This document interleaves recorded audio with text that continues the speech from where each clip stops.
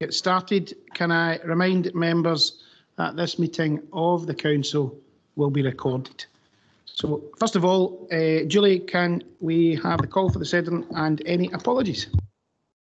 Thank you, Provost, and good morning, members. Provost Barry Douglas. Here. Councillor Ellen Friel. I'm here, Julie, thank you. Thank you. Councillor Gordon Jenkins has indicated he'll be joining us later this morning. Councillor John McFadden. Apologies. Thank you. Councillor John McGee. Councillor Helen Coffey. Here. Councillor Ian Grant. Present. Councillor Maureen Mackay. Thank you. Councillor Tom Cook. Here. I have an apology from Councillor Lillian Jones. Councillor Ian Linton. Here. Councillor Douglas Reid. Here. Councillor Fiona Campbell. Here, thanks. Councillor John Campbell. Councillor John Herd. Here. Councillor John Knapp. Councillor Claire Maitland. Here. Councillor Jim Todd. Here, Joy. Deputy Provost Sally Cogley. Here. Councillor George Mayer. Here. I have an apology from Councillor Elena Whittam. Councillor Claire Leach. Here, Julie. Councillor Neil McGee. Here. Councillor Jim Roberts. Here, Joy. Councillor Alison Simmons. Here. Councillor Billy Crawford. Present. Councillor Jim McMahon. Here, Joy, thanks. Councillor Jackie Todd. Here, thanks, Julie. Councillor Walter Young. He's having problems getting connected this morning with IT. He's trying to get Ian Hill, so he hopes to join us as quick as he can. Thanks, Councillor Cook. Rebooting since 8:30. OK, thank you. Councillor John Bell. Councillor Bell. Councillor Lyndon Moody. Present, Julie. Thank you. And Councillor Drew Filson. Here. Thanks very much. Thank you, Julie. OK, we'll go on to item 1 on the business, which is declarations of interest. Any members, any interest to declare? Councillor McGee? Fair enough. Dougie? Yep. OK. Any other members? Declarations of interest? Provost, through you, just to confirm that we don't require to record membership of the IJB. That's covered with a special dispensation, but councillors are obviously right to raise it, but we don't need to formally record it for the minute. But it's right that we are cited on it. Thank you, David. Councillor Reid? No, the dispensations for the no, it's a council appointment. No, you're okay for the health board as well. OK, thank you very much. There have been no other declarations of interest. We'll go on to the business proper. That's item number 2 in your papers, which is pages 3 to 45, and that's the National Care Review. And I'll let Eddie come in first of all. Thanks, Provost. Good morning, members. I'm pleased to be able to meet full council today for a further discussion around our submission in terms of the consultation on the National Care Service for Scotland. Clearly, with us today is, Craig MacArthur, the Chief Officer of the IJB and Director of Health and Social Care, and a range of other colleagues here to give us advice and discussion as we go through. The reason I say that is because I think it's important to highlight that here in East Ayrshire, we have made integration of health and social care work for us, and we've done that through a collaborative approach between the council, the IJB and the health board. And as we go through the consultation, I think it's important to highlight that. It's our intention, if at all possible, and we think very likely, that we will do a unified response, between the council and the IJB. And if there are any areas where there are differences, we'll simply highlight where the differences are within that response. So just that as background. When we came to council at the 25th of August, Our intention was at this time we would be coming to get sign-off from Council for our response. The timetable for that has changed a bit, and I think that's a positive thing for us. And so now we don't need to submit till the 2nd of November. Therefore, what we've brought to you today is bringing together all the responses we've had to date, including our joint event that we had with the IJB and partners. It's important to say our wider partners have been part of that, and able to take guidance from yourself as council at each section, what you think are the things that we want to highlight in particular in terms of the response. I think it's also important to say that the format of the response that we have given is not the format of answering 95 straight questions that were in the original consultation. The format that we've done does follow a Scottish Government, format in terms of they provided us very helpfully a summary of the different sections. So what you'll see within that is each section, and we will talk about each section as we go through and be able to put something in there. The reason we've done that is we found many of the questions very directive and not giving us the scope to give the type of response that we maybe would like to give in terms of the consultation. For instance, for that is, an ask about how people may wish to access services. And, they gave a number of options about how people may wish to access services. Really, if we're going down a human rights person-centred approach, we'll find that people will access services in many different ways, not one single way. And therefore, we needed a box somewhere to tick all of the above, every now and again to actually just say that people are not like that and can't be put in boxes. So that being said, so our format is slightly different. In terms of the actual consultation, members are all well aware that there was the independent review of adult social care chaired by Derek Feely, and we in East Ayrshire, through myself, Fiona Lees and John Burns, were able to input to that review at that time with a meeting with Derek Feely in terms of how we worked here in East Ayrshire. You will see in the Feely review there is particular mention, not of any individual council, but mentions that where there is collaborative leadership, where there is a comprehensive delegation to the IJBs, that works in terms of how things go forward.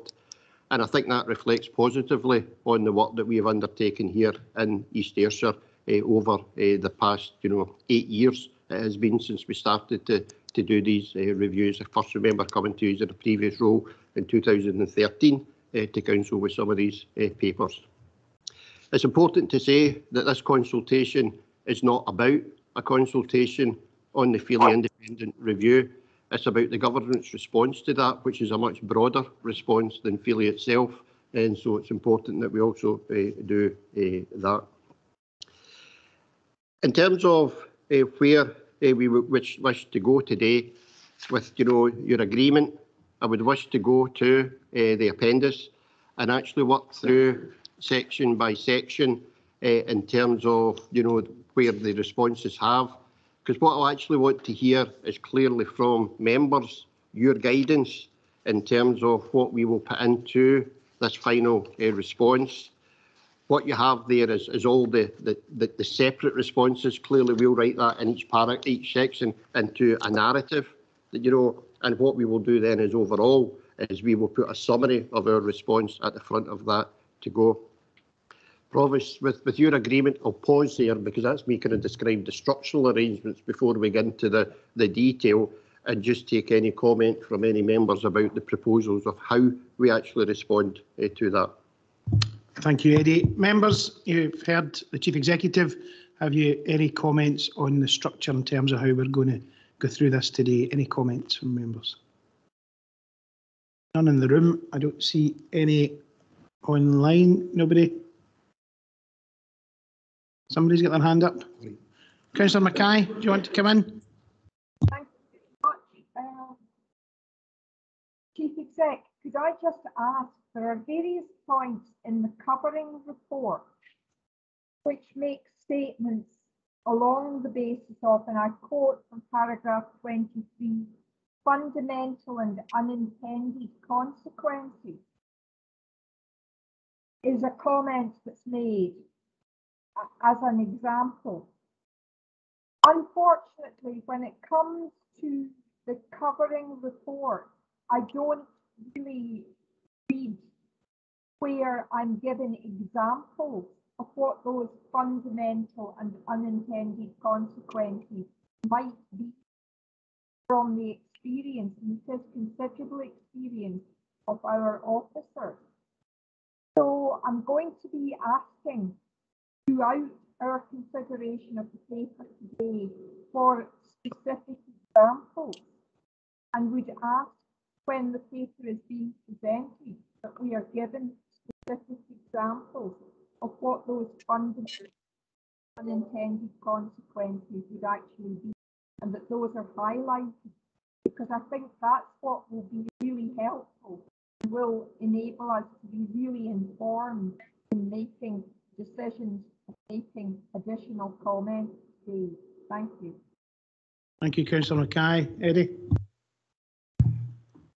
Thanks, Councillor Mackay. I think that's a helpful statement, and although we'll pick them up as we go through, if I give two examples of fundamental but unintended consequences, you know, the first one may be VAT, maybe a fundamental consequence.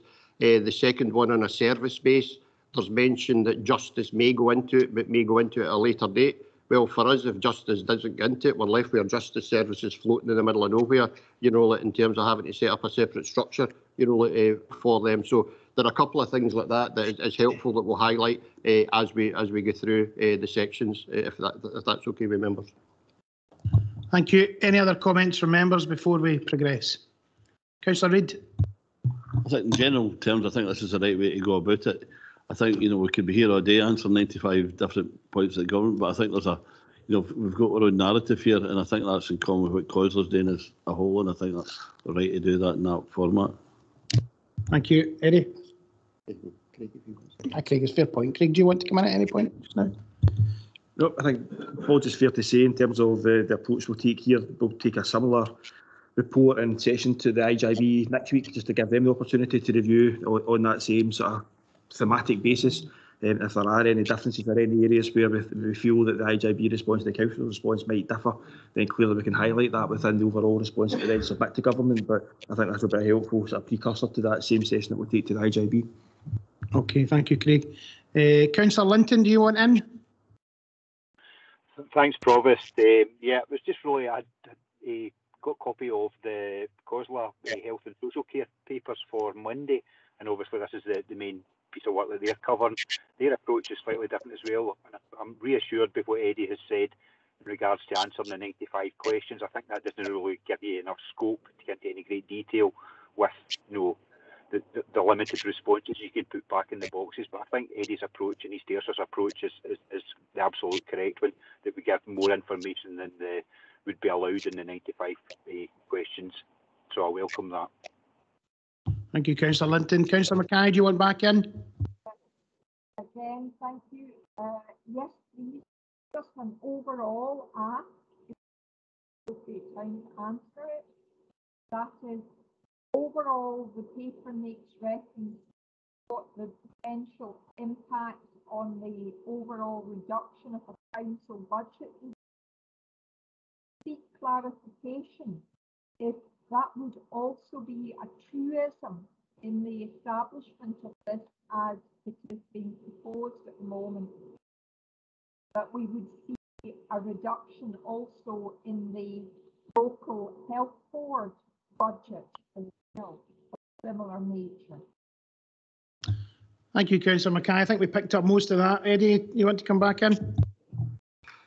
Yeah, thanks, Provost. As you know, Joe and the team have been able to lay out the impact on the council.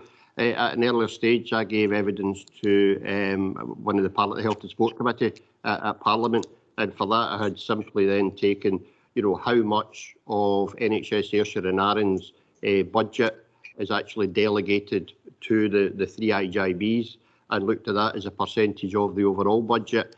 And at this stage, if everything that's delegated to the IJBs moved across into the new arrangement, it would be 48% of NHS Ayrshire and Arran's budget that's delegated to the IJBs.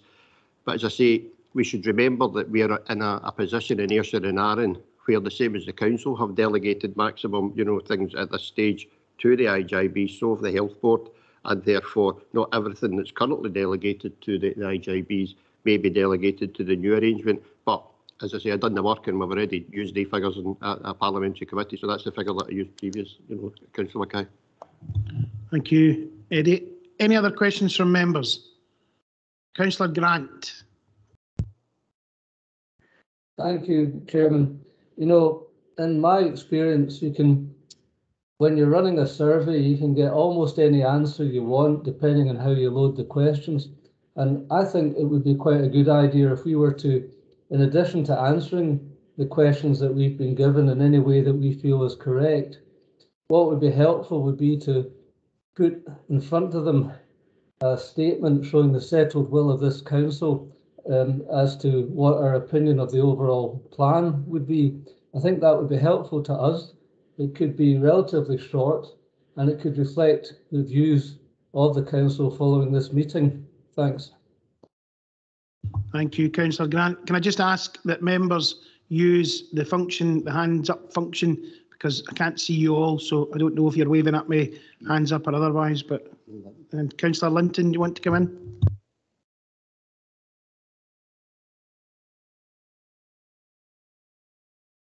Councillor Linton, you still there? Okay, I'm assuming not. We'll move on. Eddie? Sorry, Barry. Thanks. Okay, no worries. Thank you. Just to respond to Councillor Grant, it's absolutely the intention that there would be a summary put at the front of the paper, summarising the position of where we are, as well as the actual response itself.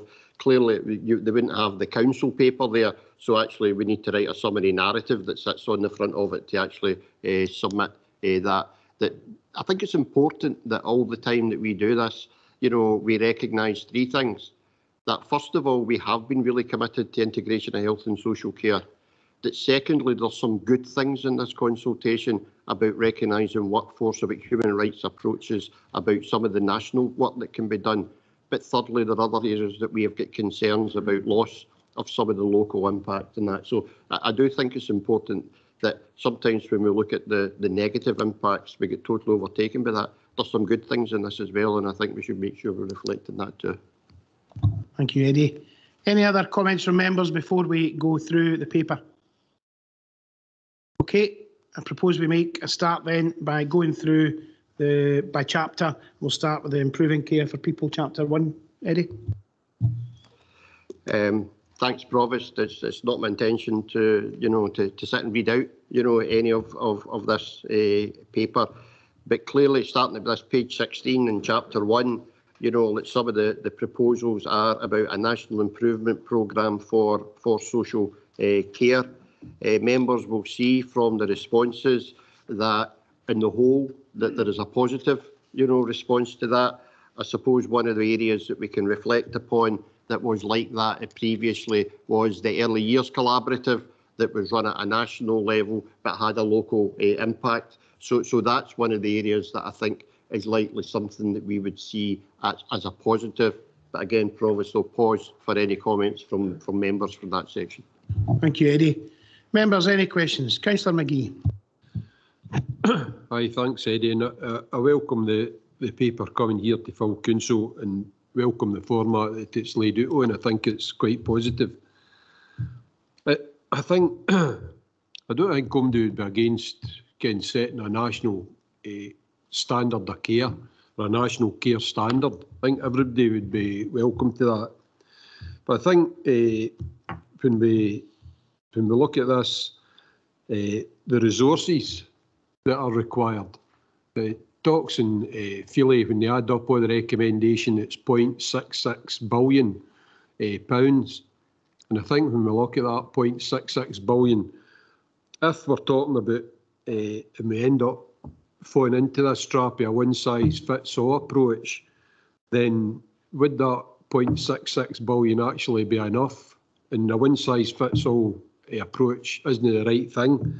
If we're talking about levelling up over workforces, it's all right clapping for them on a Thursday and supporting our carers and saying they've done a great job. But if one section of the workforce is getting 4%, another section of the workforce is getting 2%, how do we fund to make sure they all get a reasonable pay rise and reasonable training and advancement opportunities based on 0.66 billion? It sounds like a huge sum of money, but once we pay for a new chief executive, once we pay for various other things, there'll not be much left on it. Thank you. Thank you, Councillor McGee. Councillor Reid. Thanks. I mean, I think we'll see a bit of repetition as we go in, and I think there's a big battle here, in terms of control versus delivery. I mean, we are delivering, and it's a classic, centralist localism here. And straight away, we're into absolutely one size, as John says, doesn't fit all. And here, you just straight away with career breaks, carer breaks we're saying that's the case. It can't be. Folk have got different circumstances. We're the best place to judge that on the ground. And, I think through the whole COVID crisis, I think that has been fundamentally, in terms of delivering joined up services, not just the council, but our communities have been able to deliver things because they know each intricate part of our communities far better than any kind of national agency can do. So, straight away, and I think that narrative is going to go right through this report. Thank you, Councillor Reid. I think Councillor Cook's in next. Thanks, Provost. Yeah, I don't disagree with anything that's been said. And just, looking at the section about standard records, we know the problems of trying to integrate various IT systems. None of them seem to work as they're designed. And I think, that's an absolute horrendous task, trying to amalgamate all these various IT systems in a sensible period of time. So I think there's a big issue around that as well. Thank you, Councillor Cook. Councillor Roberts. Thanks very much, Provost. I really disagree with any of the comments so far. I think in regard to what we've actually done in East Ayrshire over the years, in regard to the approach we have taken, I think the demonstration of good practice and what we have achieved should not be underestimated. And hopefully within the process, we can embark on extolling the virtues of what we have done here. Because let's be honest, we've been held up as an exemplar on many occasions in regard to what we have done in the past. I think Chapter 1, the response is a good one. You can link in with the GIRFEC model, the same as what has been done in education. That's a good one. But Tom's right in regard to the likes of the systems. You look at page 20, the third paragraph down. It highlights the out of hours period. It's currently challenging to access information from health systems. That's a particularly worrying one, because if we're going to embark down this route, then we have systems. We need to have systems that's going to talk to one another. Otherwise, you're going to have problems straight away. Whether it's a bespoke system or whatever system we use, it is important that all partners should be able to access that information. Thanks, Provost. Thank you. Good comments as ever from Councillor Roberts. Any other comments from members on this part of the paper? Somebody else has got their hand up.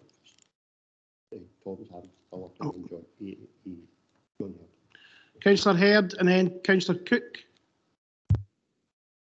Thanks, Provost. Once again, agreeing with the comments so far.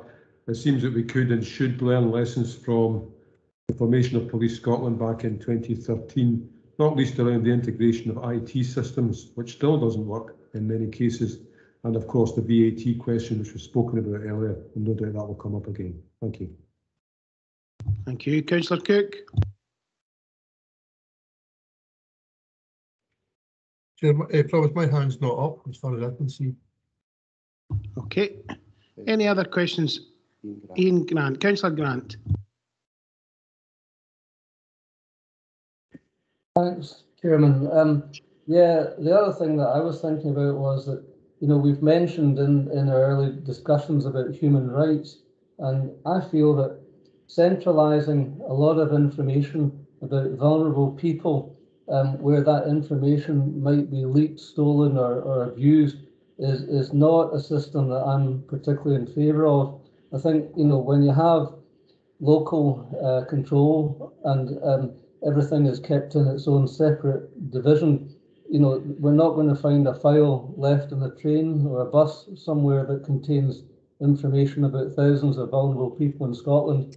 I would rather see it separated in the way it is at the moment, where the people's information can be protected. Thanks. Thank you, Councillor Grant. Councillor Mackay. Thank you, Robert. Again, built on what Councillor Herrick has said in terms of the failure to make the IT actually work in relation to Police Scotland. We know exactly the well-highlighted specific incident where there was tragedy because that didn't work. In terms of this particular service, we are dealing with something which is not just has the potential for fatalities, but it's actually about people's very lives, about often whether people live or die. And I think the points that have been made need to actually be further highlighted as to the vulnerability, because we cannot, no matter how much we want to guarantee the speed of integration and the speed of transfer to any new integrated data source, and what that has the potential to actually mean for people's lives. I think that needs to be specified within the paper. Thank you. Thank you, Councillor Mackay. Councillor Jim Todd.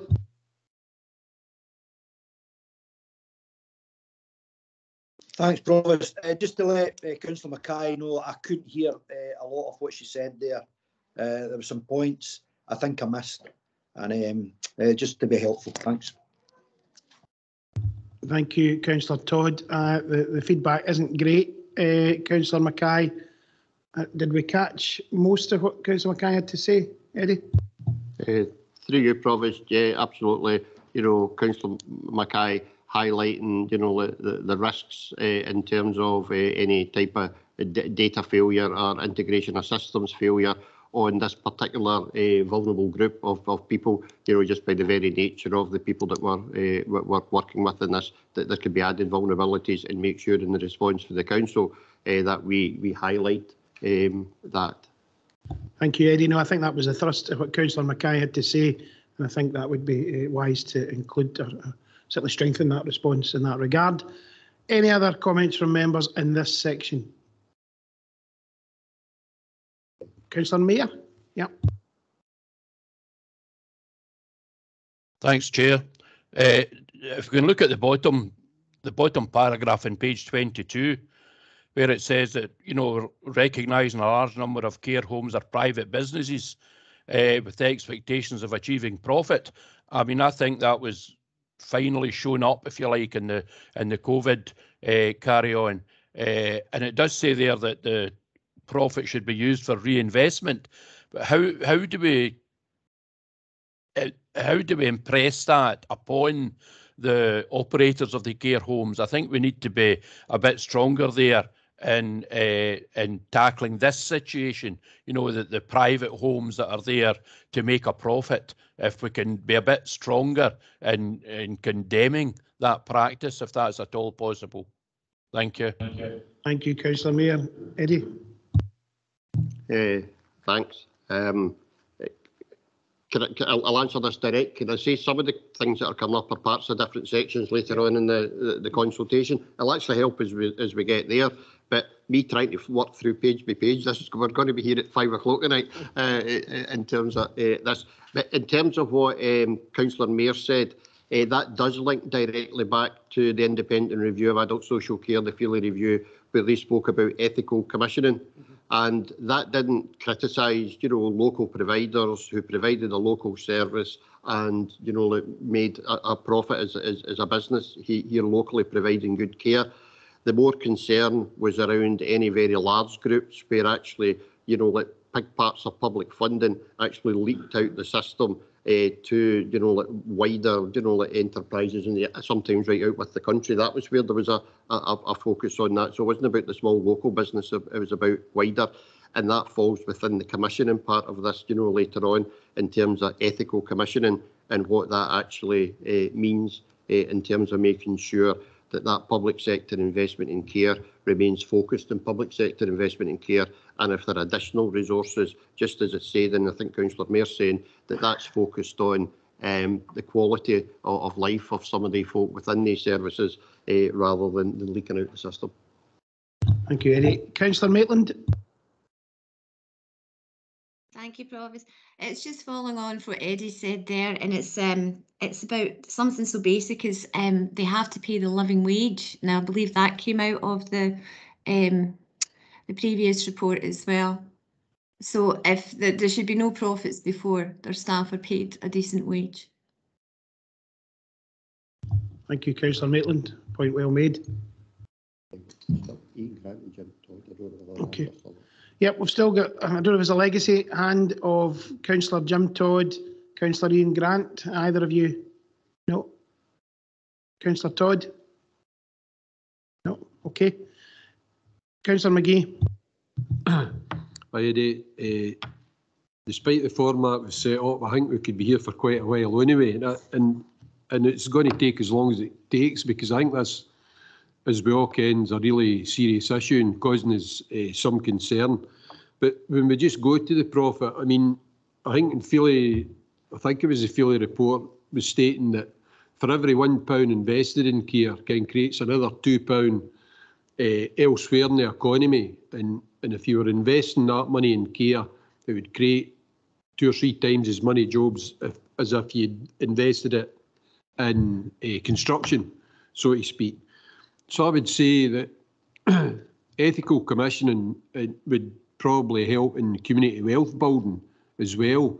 But I think what our fear is that you get a big company sees, well, there's somebody putting 0.66 billion into healthcare. I'm for a chunk of that. And then what they're doing is diverting the funds into profit and no into the people. And as we've said hour and hour, it's a phrase it's ingrained in my mind for the time I've been in East Ayrshire. People or person-centred care, because all this has got to, at the end of the day, help the folk that we're actually serving, the people that are in our care at whatever level. Thanks. Thank you, Councillor McGee. Any other comments on this section from members? Okay, I think we can move on. Eddie? Thanks. So, I mean, when we were speaking about the sections, first of all, we spoke about improvement. Members have spoke, as in page 17, we speak about access to care. Within that, we do reflect about the wide range of access to care within East Ayrshire, because the questions were quite prescriptive around that. There's a discussion then, about the removal of eligibility criteria to move to a human rights approach to care. And I think everyone would welcome that.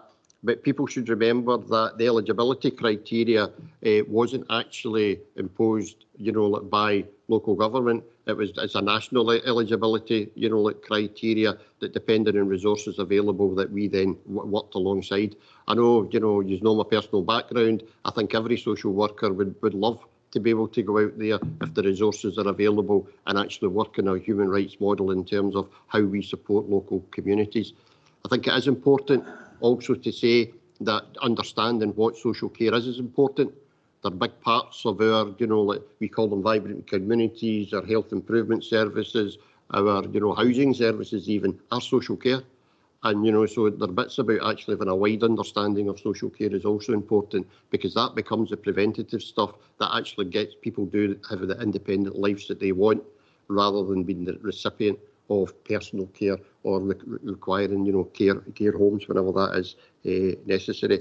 So in page 17 and over on to page 18, it is about, the models of care, and GIRFE rather than GIRFEC, getting it right for everyone. You know, I think we would say, as we say in a number of places within the response, that legislation already exists. It exists within self-directed support. This is about how people apply, you know, legislation, and that will come back a few times in this, you know, in terms of how we do things. And it's there, and I understand, you know, and we heard powerfully from recipients of care at the, you know, the launch of the Feely report about people didn't feel it that way. But that's about, you know, how that's done. And I suppose one of the real questions that's not answered within this is how will, you know, taking things to a national care service approve things for that individual, you know, that's here in, you know, like East Ayrshire would be one of the questions that would be around in respect of that. So that takes us to page 18, and that's about access to care. And again, Provost, I think I should stop there, and, you know, for any comments in particular around access to care. Thank you, Eddie. Members, any comments going forward? Yeah. Councillor Grant, Councillor Jim Todd, are you looking to come in? If not, can you put your hands down? Okay. Any other comments? Councillor McGee.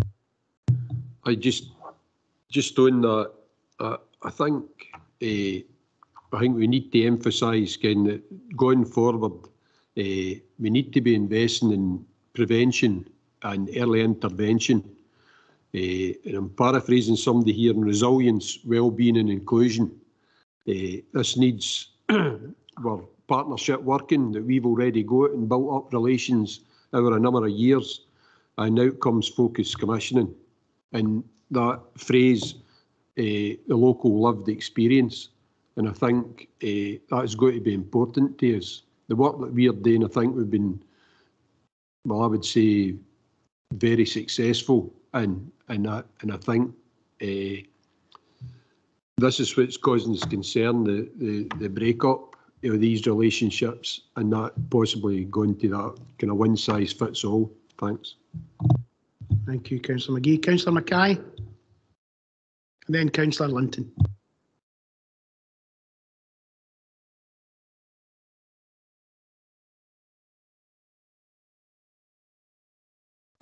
Councillor Mackay, are you there?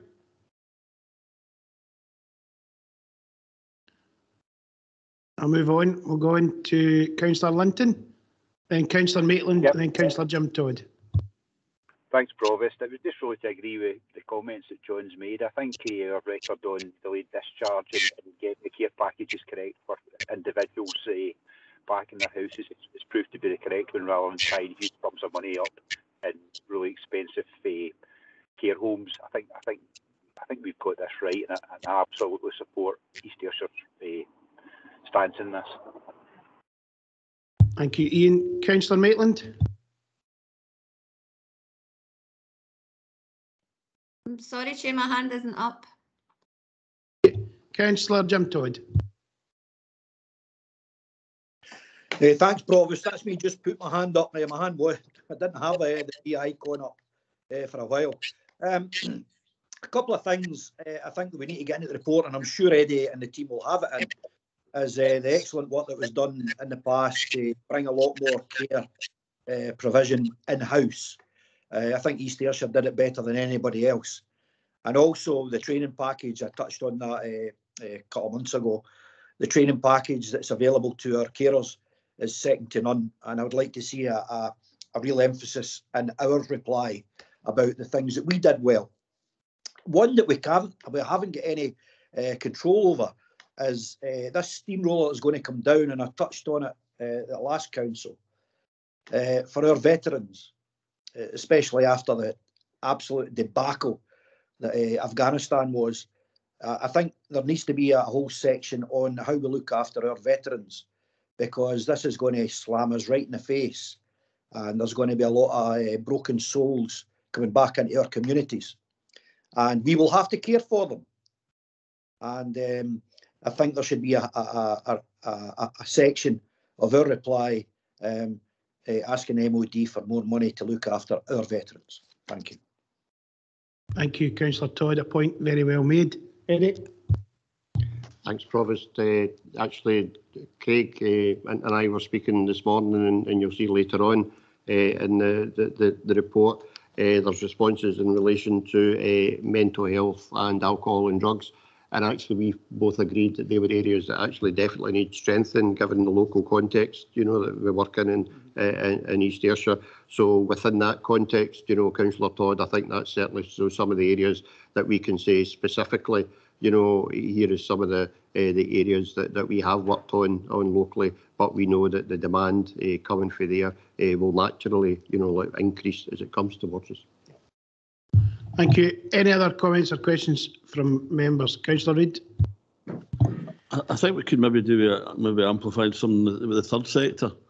I spent a considerable bit of time yesterday with the Open Door group in Old Irvine Road, and they're absolutely inundated just now with ex-servicemen, but just people that are just, particularly post-COVID, that are coming out and being open, just with the various challenges they've got, and they've never experienced anything like it, the volume of traffic. So I think, there's other players in the third sector, and I think we need to, maybe, it's maybe later on, I don't know, but I think it's something we need to, because certainly a national agency is not going to interact as much as we can with the third sector and dealing with some of these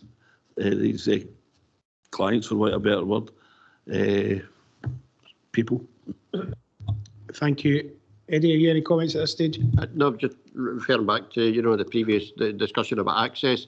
That's kind of what we're trying to say there. Some people might feel good going to their GP practice. Some might walk through the door at the Johnny Walker Bond in terms of a social work service.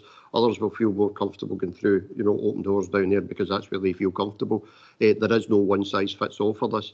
Different people have different needs, and therefore we'll go through different routes. And I think that's, again, some of the questions previously about how folk access we felt were too directive and didn't actually reflect the wide needs of people. And that's what we're trying to say. So absolutely, the couple of comments we'd happy to include. Thank you, Eddie. Okay, we've got Councillor Mackay, then I've got Councillor Grant, and then Councillor Neil McGee. Thank you. In terms of the proposal to not fully explain why there's a need for another model, East Ayrshire has demonstrated that SDS can be used to support people across age ranges and care requirements. Is it possible to expand that? Say that there are concerns that establishing another system has the potential to take money out of the direct access that people would have to SDS funding. Thank you, Councillor Mackay. I'll let Eddie in at this stage. Absolutely. As we know, everyone who gets a social care package should actually, have self-directed support.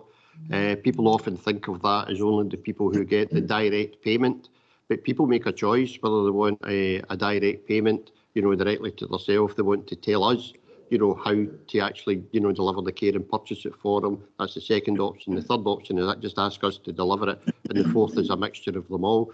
So yes, what Councillor Mackay is saying falls within that overall discussion about, is there a total resource available at the end of the day to deliver this? These are good things in terms of, giving more choice and human rights approaches, getting rid of eligibility criteria. It is what we would aspire to, but it has to be resourced to be able to deliver it, or there would be, we're back to, as we said before, some of the unintended consequences that you actually start doing, eligibility criteria by another name. Thanks, Eddie. Councillor Neil McGee, and then Councillor Ian Grant. Thanks, Provost. Just if I could refer back to Dewey's comments about the third sector, as someone who's been involved in it all his days in council, it's an important factor in it, and only now are we getting that connection that Eddie and others have created through the wellbeing community plan and all the other facilities. I'm actually attending a meeting with STV this afternoon in Auchinleck, and with Radar Connected and all the support that people in Auchinleck need, but just the whole area. And it terrifies me that this stuff will just slide off the wall, and many other aspects of where we're having local connections and improvements and it's been a wonderful success, and it's getting better every day. And it worries me that will be lost in the way with this. Although it's got good points, but only very few for me. Thanks. Thank you, Councillor McGee. Councillor Ian Grant. Thank you, Chairman. You know, as is normal practice in our meetings of this sort, we were all asked to declare if we had an interest of any sort, a personal interest. And actually, I would argue that every single person who's taking part in this meeting today has an interest. Notwithstanding the age profile of our members, I think it's fair to say that each and every one of us has the potential to be involved with the care process at some stage in our lives. And I've always been very proud of the fact that East Ayrshire, thanks to the huge efforts of people like our Chief Executive and others within our organisation, East Ayrshire is a good place to grow old.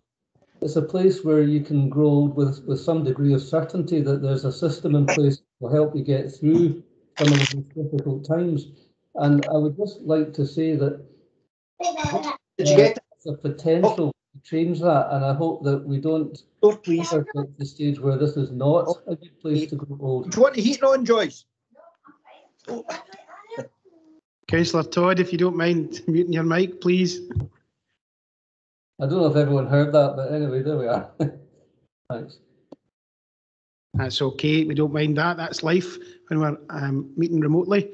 And I note your comments on the age profile, but I'll remind members there's still 2 of us on this council who have a 3 at the start of their ages. Although that changes for me tomorrow, but never mind. You just have longer to wait. That's all. But that's it. Same, I hope.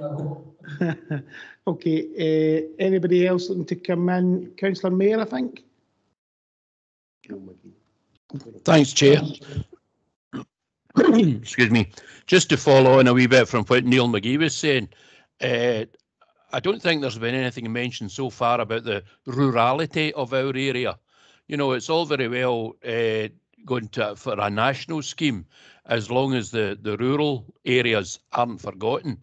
It's sometimes hard enough just now with the local authority with East Ayrshire that the rural areas sometimes are seen, are sometimes suggested that they suffer a wee bit. So I think we should emphasise that point as well, that if we go to a national scheme, that might exaggerate that case. Thank you. Thank you, Councillor Mayor. Any other comments or questions from members? I think there might be legacy hands. Councillor Grant, are you wanting back in? No? Okay. Councillor McGee, you're down as well. Okay, Eddie, do you want to sum up and we'll move on? Yep, so we'll pick up the comments, and actually, you know, the next section is around support to unpaid carers at the top of page 18, top of page 19. But again, it's very similar. You know, there were different options about how you support unpaid carers. And again, you know, from our respondents, they very much come back and said there is no one size fits all in terms of that. So some of the proposals was that if you're an identified unpaid carer, is there a standard, you know, like about, you know, some almost that you pay out across that, and are types of doing that. And we very much in the line with the overall ethos of Feely are saying it should be personalised. It should be about what's right for each individual. You know, what's right for one carer very much depends on their circumstances that they live within and the resources that they have they live within that. And again, there is good work being undertaken in terms of the Carers Act and our young carers. And many of, you know, like the members will be very familiar with our carer services and, you know, that the support that's given there. So again, our proposal again is going back to say, you know, almost the questions are almost negate some of the human rights approaches that we had spoke about earlier and say it should be personalised and it should be not one size fits all for support to unpaid carers. Thank you, Eddie. Members, any other comments or questions, or will we move on?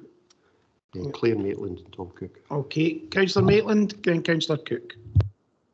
Hi, I just want to echo what Eddie was saying there, that our carers are not one size fits all. That is absolutely right.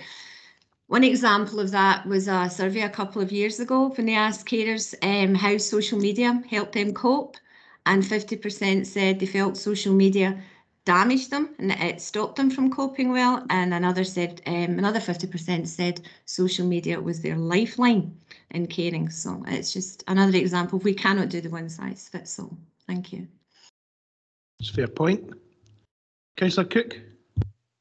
Yeah, thanks, Provost. Yeah, just to support that very point.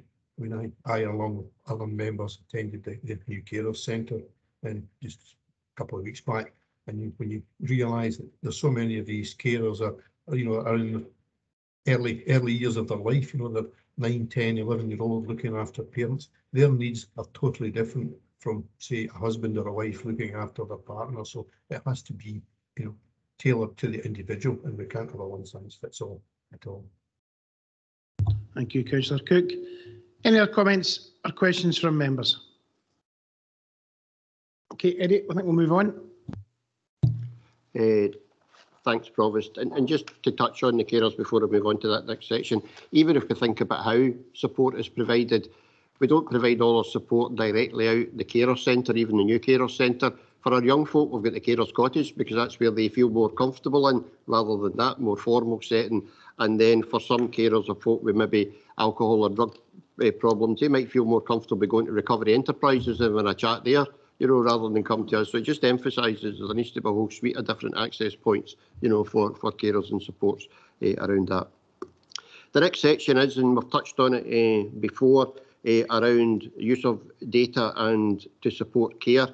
This is really two sections, in respect to this, and I know Eric Sutherland's on the call, and to be honest, Eric speaks much clearer about this and some of this than I do, to be honest. But the two sections are around, first of all, a personal record, so our own health and care record, which might be held by our GP, it might be held by social work and a whole range of people, and how you would draw that together. And that's the first part. But the second one is about data and how we actually take the almost, strip off the personalised part and put data in to actually help with planning on a national basis. Because again, particularly in relation to social care, often it's felt that there's not the strength of data. And when you go into a room, sometimes our acute hospitals are data rich. They've got points of absolutely every type of pressure point. And in terms of community, not just social care or community health care, don't have that same type of data to be able to argue back and actually, make points. So there are two separate parts, to this here. And, if you would allow, Provost, maybe if Eric would want to add anything, to that before members come in. Thank you. No, I'd appreciate that, Eric. If you could give us some of your wisdom. It's a good point that Eddie makes about how we can use that aggregated data to develop services to make really critical decisions and to be thinking about how we can operate in more preventative ways. And if we're looking at how we've been moving in East Ayrshire over the last number of years around about having outcomes focused conversations, then we can look at what kind of outcomes people get from our interventions, and we can look at how we can improve them and shape our commissioning so that we are led by those outcomes. And I think that that's a really good direction of travel here. It's knitting all that stuff together in a meaningful way that we can then use at a local level, and also thinking about national policy level, really driven by outcomes for us has been our mantra all along. Thank you. Thank you, Eric. Any comments or questions from members?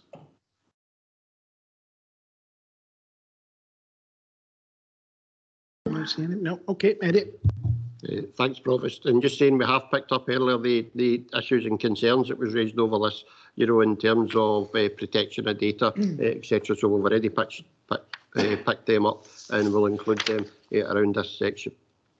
The next area that we have is around complaints and putting things right. And again, people with lived experience, certainly through Feely, had felt that this was a difficult area in terms of understanding how to access that. And this may be from a service perspective, there's been recent work with the public sector ombudsman about how you can do complaints around social care and how we can make that more accessible. So, the response here is certainly saying there can be improvements. But again, the question of it is, how would improvements be helped by actually taking this to a national level rather than the local level? One of the areas around advocacy, again, like we have strong links with independent advocacy, like here in East Ayrshire, and again, resourcing that might be a way of making people feel, like more comfortable in terms of that. So again, the complaint system is there, and the comment is about whether you make that a single national point of access for complaints. But some of that may be a consequence of where responsibility lies for social care, because just now, as members know, because overall responsibility for social care actually lies with the council. The council then delegate it to the IJB but deliver it, but it still lies here. So people legitimately come to you as councillors because you're responsible for social care, and therefore you can come and talk to us about ramps or care packages or whatever. If the council's not responsible for social care, who are the people complaining to? What is the model around that? Is some of the questions that it raises. But again, happy to take comments from members around the comments and complaints. Thank you. Councillor McGee. John McGee. I think that's a good point made there, Eddie, and I think it's local responsibility and local accountability. Taking it to another area, when folk get flooded, they don't always phone the fire brigade first, but they will phone the council. And as you said, when folk don't get their ramp installed, or different various things that we have to deal with as councillors, they come to us because we have got that responsibility. And sitting in the IJB and we go through our complaints, and I think we are very good at dealing with all these issues. But we didn't get good overnight. We developed it over a number of years, working in partnership, obviously with the council and the health board. And I don't see that taking local, changing it to a national structure is going to help in any way. And this is what Mario concerned. Thanks. Thank you. Councillor Roberts, Councillor Grant, Councillor Cook. Thanks very much, Provost. I think I would share John's opinion in regard to going to a national level.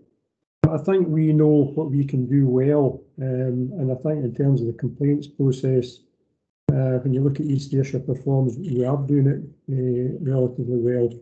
I think the problem that I have experienced is when it goes out with the council to say, for example, Ayrshire and Larne,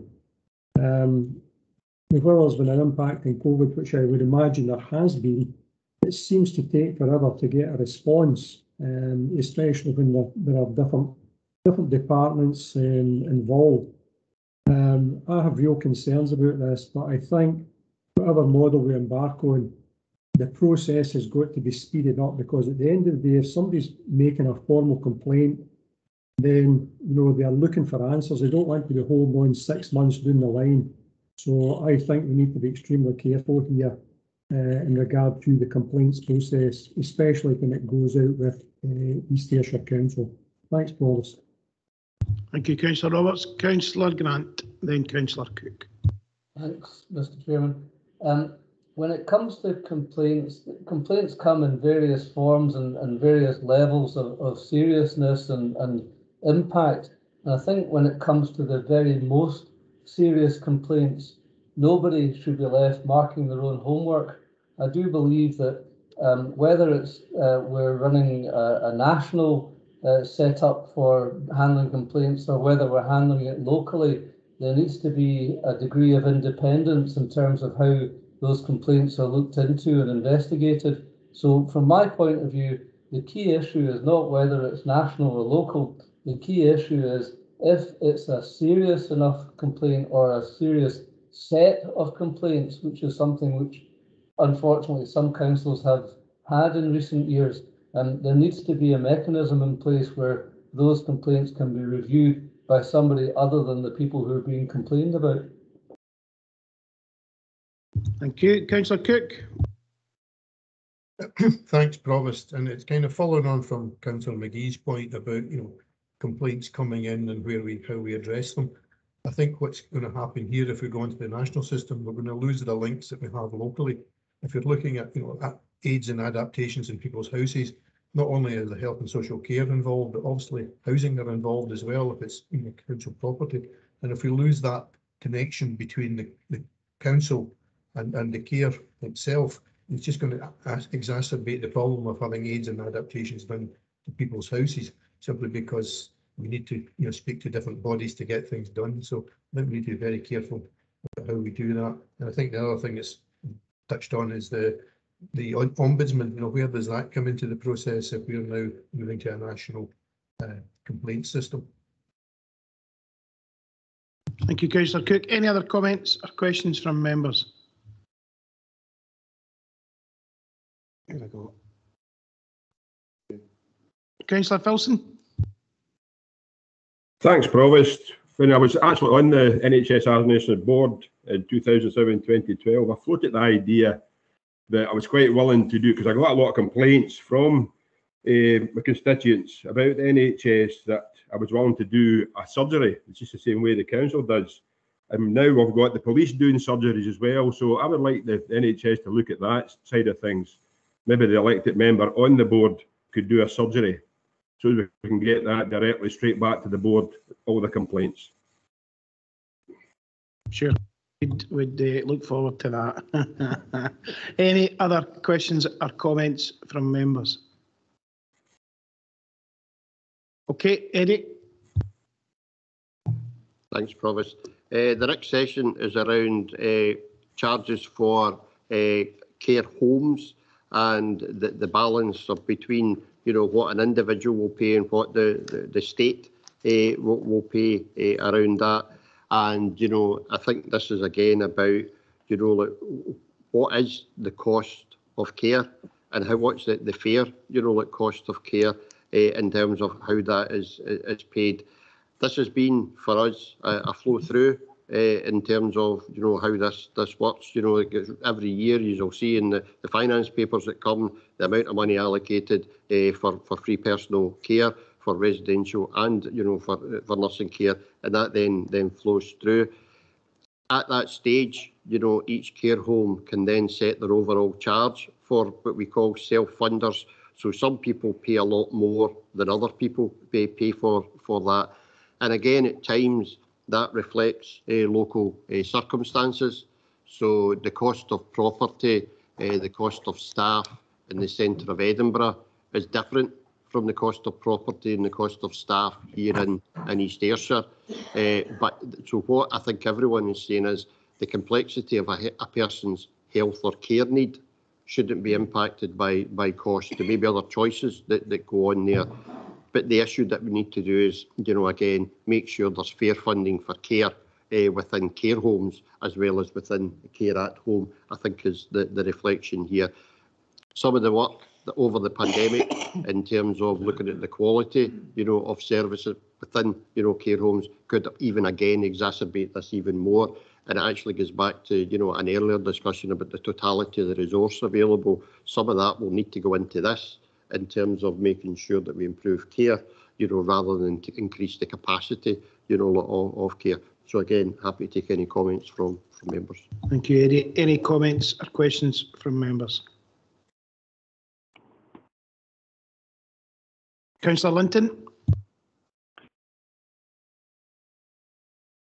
Thanks, Provost. I mean, my question to Eddie is really around about the provider of last resort, which quite clearly the council is. I mean, I'm aware of,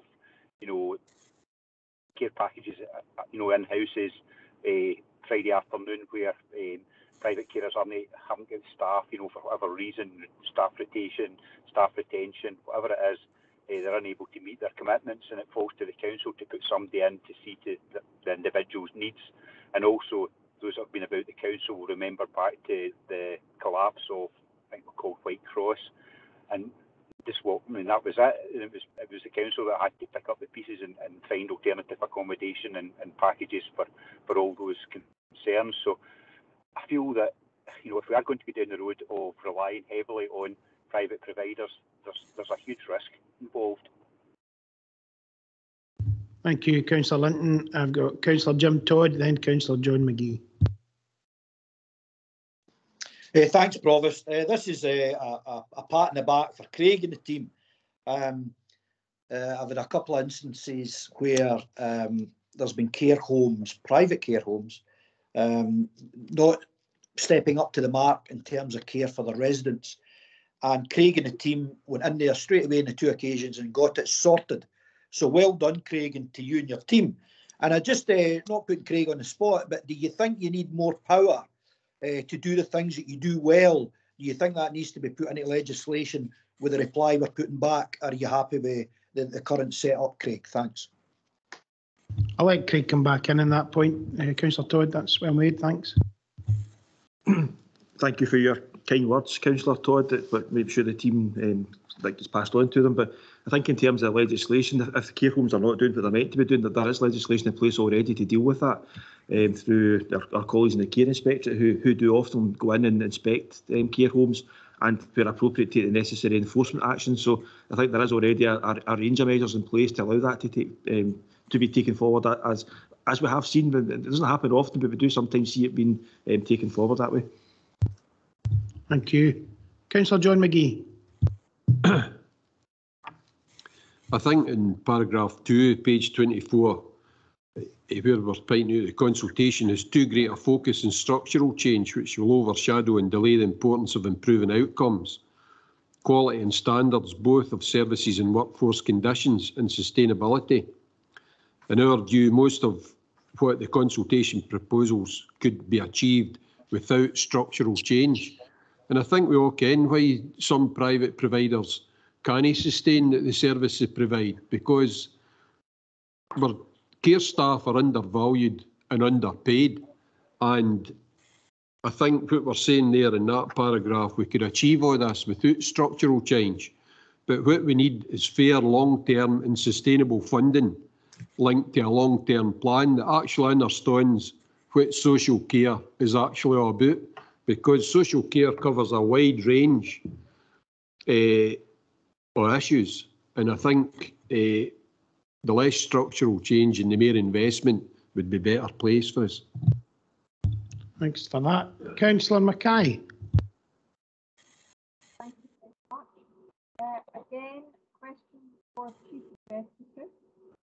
Is there a potential for us to reduction currently are able to offer our Sorry, Councillor Mackay, I can't hear you at all, I'm afraid. Could you mind repeating that? A reduction service that we currently offer. Will the proposals lead to a reduction in the service that we currently offer? Is that what you're asking?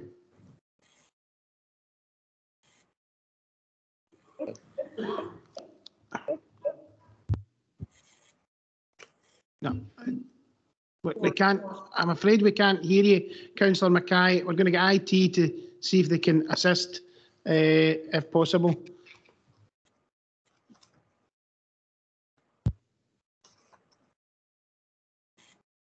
Maureen, if you wouldn't mind, if you want to use the chat function that's there and maybe type in your question, if we're struggling to hear you, that would be helpful. And then we can get an answer from that. If you're okay just now, I'm going to move on to allow Councillor Grant back in. But if things improve and you can, but if not, if you can use the chat function, and we'll certainly address that question. Thank you.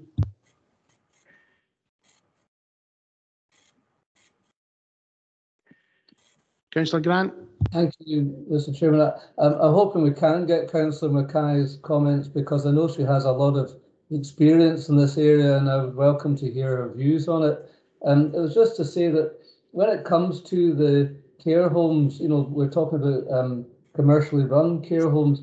There's actually a lot of different factors involved here. We always, and I always, look first to the requirements of the patients, and that's important. And I also look very carefully at the income and the life experience of the employees who, in many cases, give up huge sacrifices in order to do this kind of work, and they have to be applauded for that. But there's also other factors involved. There's families involved. There's, in some cases, relatively small businesses that are, relying on this sector in order to pay their way through life. So I think when we're assessing, the whole care home sector, we need to consider all the different factors involved in it, not just maybe the two most obvious groups who are at the top of our agenda. I'd also like to say that I've always considered that a mixed economy tends to function very, very well. And there will be some instances where we as a council want to be in complete control of the whole system and the whole environment, and indeed make payments towards it.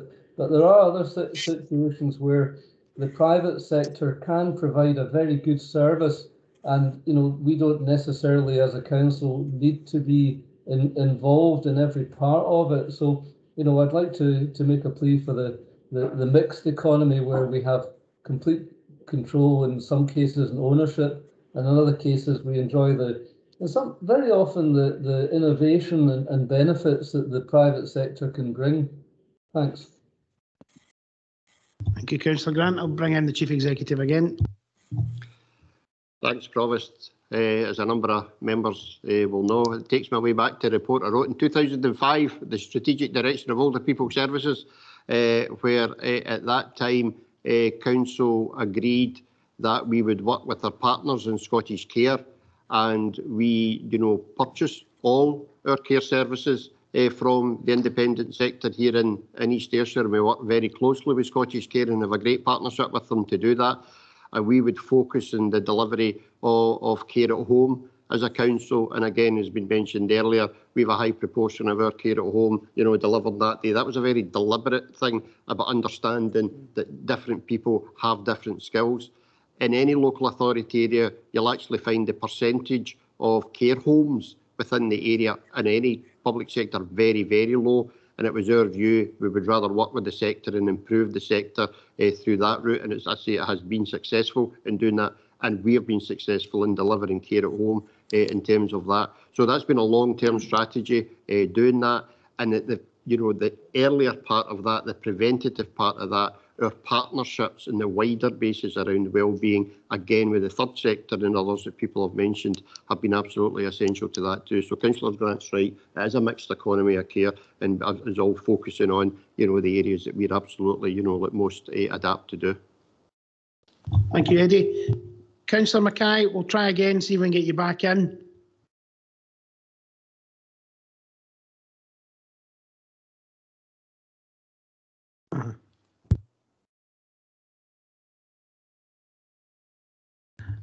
Councillor Mackay, are you there? Oh. We've got a question coming in from Councillor Mackay. Eddie? So, Councillor Mackay saying in Chapter 2, is there a potential to see a reduction from what we in East Ayrshire Council currently offer against the new service? If the answer is yes, which I suspect it will be, said Councillor Mackay, without me getting myself into bother, can we give specific examples within our response, perhaps highlighting where we have had a significant success? I think yes, the answer to that is that just now the relationships, and again Craig and I were discussing this earlier, about the relationships is just now that the Council and the Health Board fund the IJB, who then commissions a volume of services through that funding. So ultimately, the amount of resource available is decided at the Council and the Health Board level. If that is taken away and the amount of funding is not decided there, the new body will commission.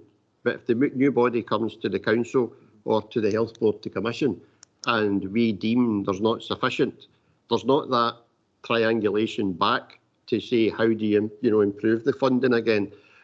So I mean, again, I remember a number of years ago, we looked as a council about how much money that we put into protecting our children. Again, some of the members may remember it was Susan Taylor done the report, and she wrote the report out and said, this is the resource that we have just now. This is the number of children we're supporting just now. And if you actually break it down, we've only got X number of minutes to actually look after each child in a week. And therefore the council was able to look at that and think we can improve that and actually put more resource into that. That's the type of link that we worry could be broke, that actually that triangulation could be broke in terms of that, because you would be back arguing through a national body about funding, you know, rather than actually having the control here to move resources around. Similarly, you know, like where resources are provided to the council, you know, in terms of education for some of our most disadvantaged young folk, that money the council chooses to invest actually through Katie's services to actually support, you know, their families and have less impact on the services and social work. And again, that all that triangulation, not just of the services, which is right for people, but how the resource flows is one of the things that we would be concerned about. And Katie does join up a lot of this. So again, with your agreement, Provost, if Katie comes in and speaks on that. Absolutely. We can get the Deputy Chief Executive to come in. Thank you. Thanks very much. Thanks, Eddie. And you know, my first point is I've been itching to come in on housing, because I do think, you know, we're getting a big national investment through the SHIP programme.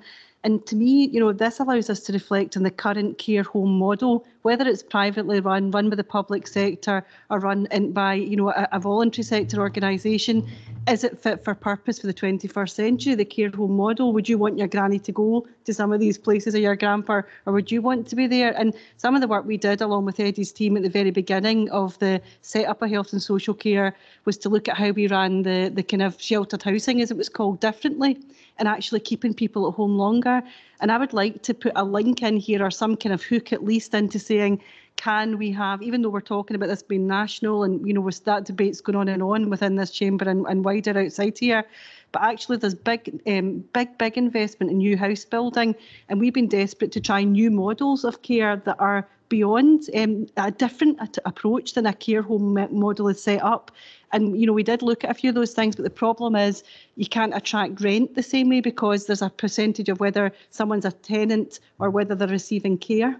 And actually that has put a wee few barriers in our place. But, you know, we have talked over the time about how we can actually interface a new model of care that you see in North America, you see in Canada very prevalently, where people actually have care where they go in and they have a lower rent, but they help to look after each other. And as they become more dependent, then the next person moves up. So it's actually a social model of care, and it's going into a care home, regardless of who that's run. So what I'm saying is there's money available through SHIP. We are building lovely new houses. We're building houses that are suitable for people with a whole range of, you know, whether they're elderly or not, but actually could we look at new models of care that would be a hybrid using what work that's coming through the SHIP anyway. So there's something about, is there a link here, as Eddie said, about that interface? I think this isn't just about how we fund care places and care homes. I think it's about actually, is the care home model always appropriate now going forward as more people require it? And I think it needs to be looked at differently. So that's my view, that we put some innovation in here and we try and capture that. Some very good points there. Members, if anything else you want to add at this stage? If not, I'm going to call for a 5-minute comfort break, if that's okay. But if Councillor McGee wants to come in on this point, then we'll do that.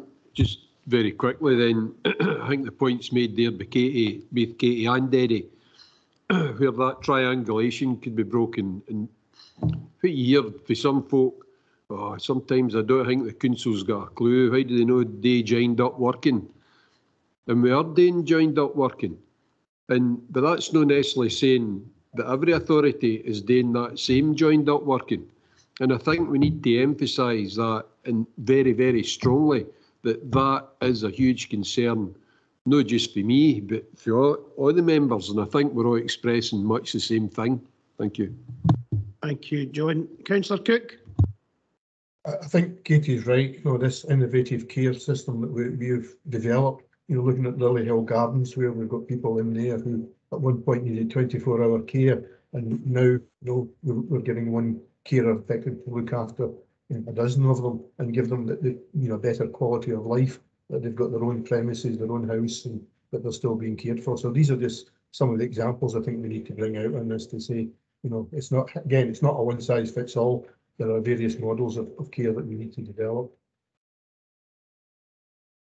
Thank you. Any other questions or comments from members, or can we move to 5-minute recess? Members that agreed? Okay, I'll pick back up at 25 past. Thanks.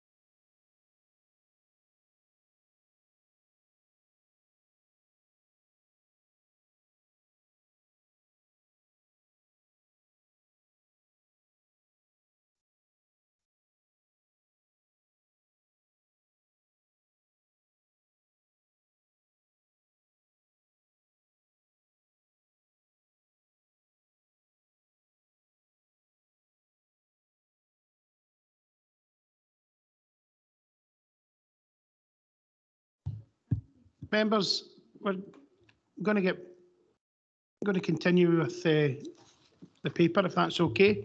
Members are all right. Eddie, I'll get back over to yourself. We can kick off from where we left off. Thanks. Thanks, Provost. So we left off just as we were heading to Chapter 2, page 23, the National Care Service. And this is the part where, really the structural change is, proposed. And again, members will see a wide range of comments around Chapter 2. There are parts of Chapter 2 that we've already reflected, that about a National Care Service being established, responsible for central functions, for instance, leading improvement, national and regional planning. We'll speak about workforce planning later, management of data. There are many of the things that we can welcome in terms of there being a clear focus of where that is. I think where the challenge then comes is when we talk about that National Care Service then being responsible for community health and social care boards at a local level, and the accountability being broken from between IJBs to the Council and the Health Board, and now that going to Scottish ministers. You will see from the comments there is a real question around making a case for that part of this and how that would actually give improvement from where we are, an understanding of the role of local communities, the role in terms of accountability. None of that is really in any depth within the consultation at this stage in terms of where we are. Again, the document, and it's a bit about our last discussion there, it doesn't really properly consider the continuing relationships, across housing, education, public health, leisure, acute services at a local level. And again, that's a gap in terms of where we are. So again, this is one of the main structural arrangements, and there's lots of comments for members that we will look to draw together. But again, open to hear, members' views. Thank you, Eddie. Comments or questions from members? Councillor Cook. Thanks, thanks, Provost. Thanks, Eddie. I think the report, the comments in the report, cover the main points very, very well. The more I read this whole thing, the more I think it's been prepared by civil servants who have really no experience of working in the care sector, because when you see some of the proposals, that seems to be evident. But what I do see in it, particularly in the formation of the National Care Service, the local community health, is costs.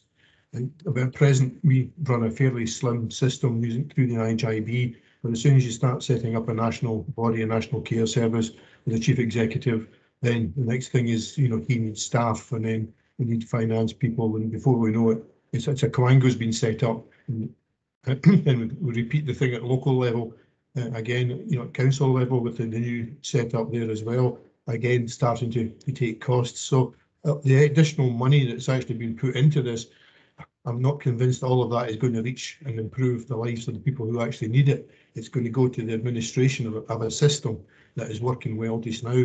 And to me, we just seem to be, trying to throw away one system simply because it's not working everywhere, and starting from scratch again, I think would be far better. Just trying to make sure that where the IJB system, integrated board, not working, that we get these councils to improve theirs, and the ones who are actually working well stay with what we've got, because we have made this a really efficient and effective system. And there's no mention in there at all about what happens to the premises. At present, we share premises. How are we going to do that? Where's the cost of these premises going to be? And what is the formation of these? It does mention that elected members will have a role, but exactly what role is not mentioned.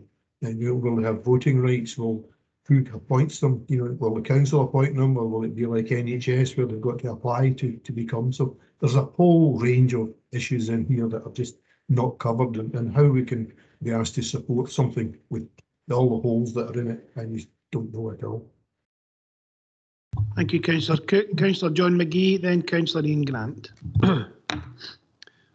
I think the concern here is the Feely report was independent report on adult social care, and we're now going to a much wider review of a national care service, and we've got so many unknowns, unanswered questions. I really doubt where you can have real consultation, meaningful consultation, when there is so many unknowns, and that's a real concern. Thank you. Councillor Grant. Yeah, I detect in this a complete philosophical differences between what we have and what they're looking for. It seems to me that their plan is to make everything equal, when in fact our plan for years has been to make everything better. And this is where the difference comes. And I think we should point this out, that our drive is to make everything in this system better, and we've achieved huge results in that area. Yes, there's more we can do. Yes, there's things we can tighten up on or improve, especially if we had more funds to do it. But our philosophy, making everything better, has paid dividends and continues to do so. And this philosophy of making everything equal is just going to bring us down to the lowest common denominator, and we all know what that looks like. Thanks. Well, for equality, Councillor Grant, but we'll let in Councillor Roberts, then Councillor Reid. Thanks very much, Provost. I think we're probably all in agreement that there is gaps in this. And I think in all probability, the further on the process goes, some of these gaps will be filled in, but I think we're right to highlight where we perceive these gaps are. I would like to ask a question about the procurement of services. Now, procurement, a lot of which is done through Scotland Excel, and they go through the argument of economies of scale. But linking in the community wealth building, etc., and the importance of the creation of jobs and maintaining jobs in the local area, especially if some frameworks can be put in place where we are using local resources. Can I just ask for clarification in terms of the framework and procurement around some of these structural changes we're going to be seeing? Thanks, Provost. Thank you, Jim. Eddie? Thanks. I think, some of that is, again, some of the concerns that we would have in terms of the understanding within this report about the interdependencies between the Health and Social Care Partnership and other parts of the Council. Katie's already spoke about some of the service parts of the Council. There's practically not a day goes by without one of David's solicitors being in court alongside a social worker in terms of a social work issue. You all know Leslie McLean works absolutely integrally with us in terms of commissioning services. This is clearly saying that will change. That there will be, the role and the responsibility for social work functioning. It's a wee bit further on, and Marion, I'm sure will want to comment on that later on, will transfer to the National Care Service. So all the roles, and again, David may want to talk about some of the roles that we get in support of the Council, they're almost invisible, that people don't see. But I can assure you, when you see the solicitors going out and in that door every day, they're almost totally going down to support either health and social care or Katie service in terms of the housing. But it's in support of the services. It's not something that's not real. It's very clear what it is. Might be helpful if David spoke about some of these support services. David, do you want to come in? Yeah, I think as has been recognised, it is a consultation. It's got 95 questions, but without breaking into song, some of those questions beg more questions in return than answers. We know what we have, and we know it works. We know there's always room for improvement when we're talking about across different public bodies, different partners across the health and social care. There's always room for better joint engagement, etc., etc. But what isn't made is any case that requires you to put all of that under a proposed National Care Service and have a much greater aggregation and commissioning from the centre of a much bigger organisation. It's difficult to say at the moment when we've been told it'll have implications, but we don't know what the alternative might be, what we're then comparing what we have with what might be. But it's hard to comment because there's no specific proposals other than there will be an impact. We will need to migrate to something else. But the fundamental point is implicit in all of this is while it's presented as your IJB will become, it won't. The IJBs will cease to be, and they'll be replaced by what will be local boards responsible to and commissioning on behalf of a single national central body. So there's so many variables in what that model looks like, all of which could impact on what the alternative arrangement looks like.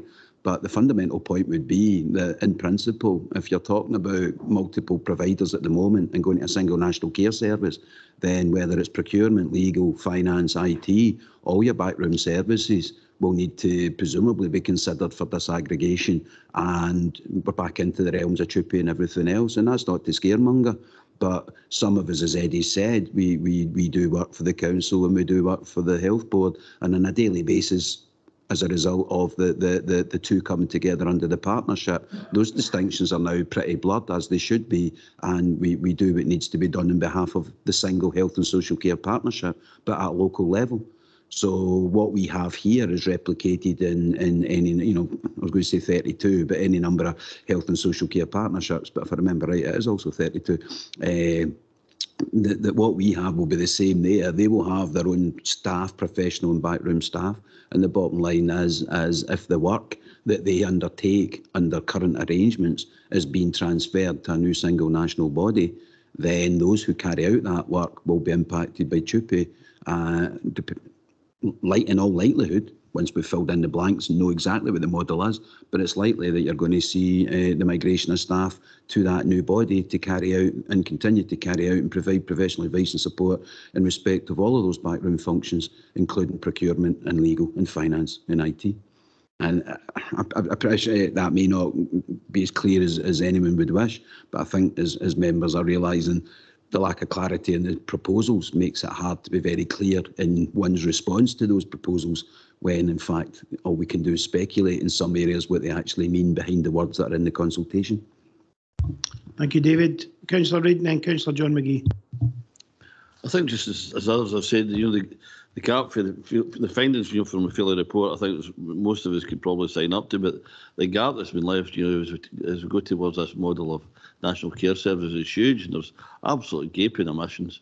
And I think the example of property, is just completely unanswered, and that's huge in terms of procurement. It's huge in terms of local economy. Johnny Walker Bond, Rossi House, you could go on and on. It's some of the largest employers in their town centres, and it's doing so much. And I think we've been more than generous in terms of, in the spirit of cooperation, in terms of the amount of property that we've given to the partnership, because we know the outcomes are going to be good for our citizens. And I think we'd be less inclined to do so, and I think we'd be looking for more on the value for money side if it was to be a national organisation that was to step in. And I think the folk in our community would expect that of us. And I don't think the penny's dropped as far as some of the civil servants are concerned. Thank you very much. Councillor John McGee. I totally agree with what Councillor Reid has said there. I think the point David Mitchell made, IJBs will not become, they will be replaced, I think is a pretty relevant point. And we talk about 2p, Ken, a number of staff will be 2p an hour to somebody else at all different levels, for solicitors down to carers. And what results, we talked about VAT, what about pensions, affecting pension funds, etc. But that's another unknown. And following on for Councillor Reid's point, Ken, the gaps and glaring omissions. There can't be any more glaring omission than the Chief Social Work Officer's not even mentioned. So I think, Ken, we need to emphasise this, that we're getting into the unknown here, and how can you consult in something that you don't know? You can that the National Care Service is going to happen because they've gave a commitment to it, but you don't know what it actually is, and we're asked to consult on it. Thank you. Eric? No, thanks. I think, in terms of the comments from members, we'll be able to take that and take that forward. I thought Deputy Prof was wanting in. So if we move on then in terms of the scope of the National Care Service, I'll say a wee bit, and then just as Councillor McGee's reflected, I think it will be helpful to hear from our Chief Social Work Officer around some of this as well. I think we need to be careful in our response here. Our response may be different from many other councils, and that's because of the commitment that we already have and the delegations that we already have of our children's services, our justice services, and a range of services from the Health Board to the Integration Joint Board. What that shows is a level of maturity and trust across the public bodies, within East Ayrshire and indeed Ayrshire and Arran, in terms of taking that forward. So whereas many of our other, colleagues in terms of councils may be arguing that it's not right for, say, children's services to be part of the National Care Service, our issue is not about being part of an integrated health and care service. It's about, again, the loss of that democratic local accountability of our services here. We already, have made, our services work. We already have our integrated children's services and children and young people services board. But we make this work already in terms of these things being delegated. But we do it within a context of local accountability. We do it within a context of, like the public protection arrangements that we have. And, the consultation doesn't speak about the role of the Chief Social Work Officer, but I do think it's important, that Council hear from Marion in terms of her advice and her statutory role in terms of giving advice as Chief Social Work Officer. Thank you, Eddie. No, I would definitely welcome that. Marion, if you want to come in, and then we'll open it up to members, if that's okay.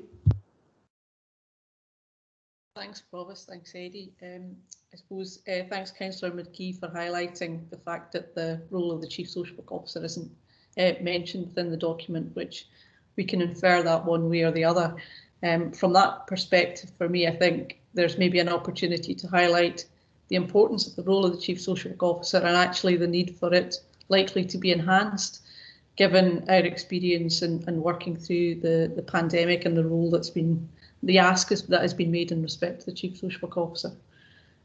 Moving to the scope of the National Care Service and the consultation, clearly they're asking for a view around all in or simply adult services, and I suppose it's really difficult, isn't it, in terms of that, because from an East Ayrshire perspective, integration's worked really well for children's services, it's worked really well for justice services, as well as colleagues in the adult world.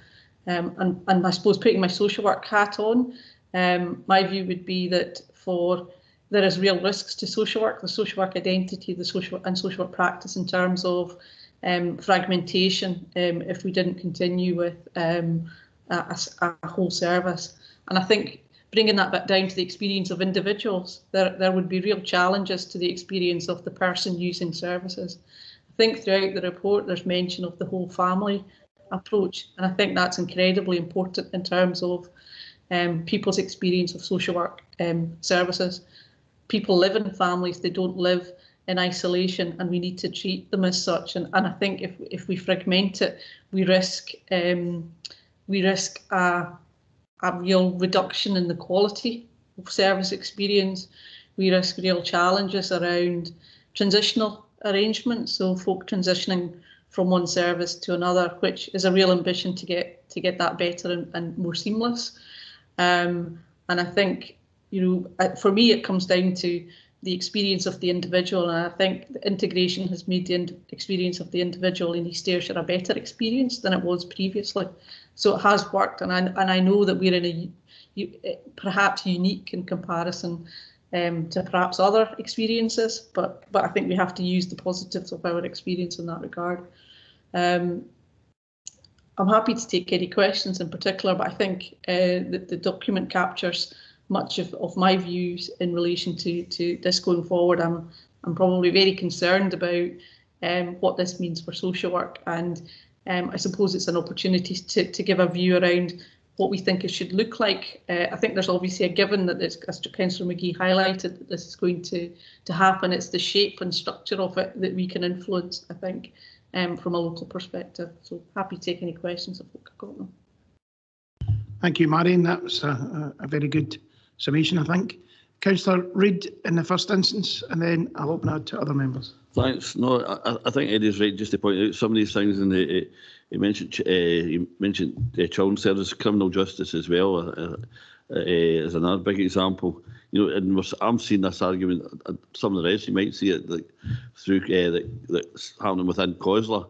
It seems and it's not party political, but some councils are arguing for the point of view to retain, children's services, criminal justice, and it's this argument: control versus delivery. And for me, delivery wins every time. The best, it's all about delivering good services, and it doesn't matter who's delivering them, as long as it's good outcomes for our communities out there, and just having that bit of trust. But this, as Marion says there, it's going to fragment it, and it's some of the transitions, some of the, a good example, the good work we've done with the prison, Kilmarnock Prison, and some of the family support that we've given there. It's unimaginable, in the new system how that could be delivered. And, it's, and building up these trusts in terms of relationships are really important. Where we see, the individual citizen as being important, it's lost here. Thank you very much. Councillor Grant. Thank you. If you go to Hull, you'll find that the telephone boxes in Hull are yellow and not red, unlike the rest of the United Kingdom. And the reason for that is that Hull, in the face of all sorts of situations and opposition, managed to maintain their own services in an area where they were very, very well respected and very good. Now, I would like to suggest that irrespective of the outcome of this consultation, we, East Ayrshire, the best at what we do in Scotland, as far as I'm aware, no matter what the outcome is, I would like us to ask to be independent of the final outcome of this, to maintain our own services.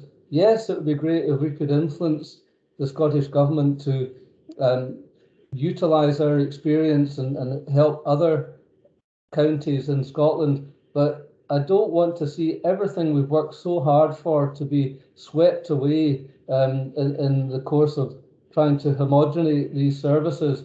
And I do believe that whatever the outcome is, we should, at the very earliest instance, ask that we can retain our independence in this area. Thank you, Councillor Grant. I never thought I'd hear you advocating independence in this council chamber, but there you go. I got in before the council leader did. I'm sure he was desperate to. I hear what you've got to say, and again, I never thought I'd have the analogy of Hull's post boxes being brought into an East Ayrshire Council debate. You never certainly you let us down with bringing in interesting facts, Councillor Grant. I'll let Eddie in, and then I think you want in, do you? I think one of the things about whether we get independence in terms of the model or not, I think the commitment that you would get from myself, Craig and Hazel Borland if she was sitting here is that we'll make this work. You know, like, whatever happens, you know, at the end of the day, for, you know, the population here of East Ayrshire, we cannot let structural changes get in the way with our ambition for what we want to do. So we will do that. It's just one of the things that, whether it makes it easier for you or harder for you at times, that we will make things work. We have, right at the start, we said that our current arrangements, our trust, was built on sound community planning arrangements. We will keep these sound community planning arrangements and focus on doing that. What is reflected at the start of there is it the difference between the Integration Joint Board, which is a separate public body, which is already the commissioning body, and the Health and Social Care Partnership, which is the delivery body. And I think it's at times people hard to get the concept of that, and it's the dual role that Craig holds. He's the chief officer of a separate public body, being the Integration Joint Board, that then commissions services just now only through the council and the health board, and for that he's a director of that and is a director of the council and the health board. What these proposals are doing is separating the two roles. That in effect the Integration Joint Board will no longer be, it'll be this new commissioning body, and it leaves the Health and Social Care Partnership floating. At its worst, this will see a disintegration of all the work that we've done over recent years, of social care services coming back and being managed inside the council, of healthcare services going back and being managed inside the health board. Because there is no, if it's a commissioning body and not a delivery body, you know, we're left in a very difficult place, a really challenging place. And again, this is some of the ambiguity around, and when we come to the next section, a couple of sections on, when they talk about responsibility for social work going to the new health and social care boards, it's really unclear whether they mean commissioning of social work or delivery of social work, you know, whether all the social workers will be employed within the board or whether simply the board will commission. But under that section of the new model, there again, a number of the levels of ambiguity that we're working in, and they're clearly very serious levels of ambiguity that we're working in there. And that was when we spoke before about fundamental risks. That's the type of fundamental risk that we have, that we could end up in disintegration of services, that the whole purpose of this was actually to promote the further integration of health and care services. Thank you, Eddie. Councillor Reid, then Councillor Roberts. Thanks, Provost. I'm not saying independence is a bad idea. In fact, quite the contrary, or necessarily the yellow is a bad colour. But I think we've just got to show leadership as we have done in the past. And, you know, I think that the potential disintegration that Eddie speaks about is going to cause harm. I'm quite sure the government doesn't envisage in what they see, and I think we've just really got to point that out to them as strongly as we can. That's a point well made, Councillor Reid. Councillor Roberts, and then Councillor John McGee. Thanks very much, Provost. Marion, I was very interested in your comments.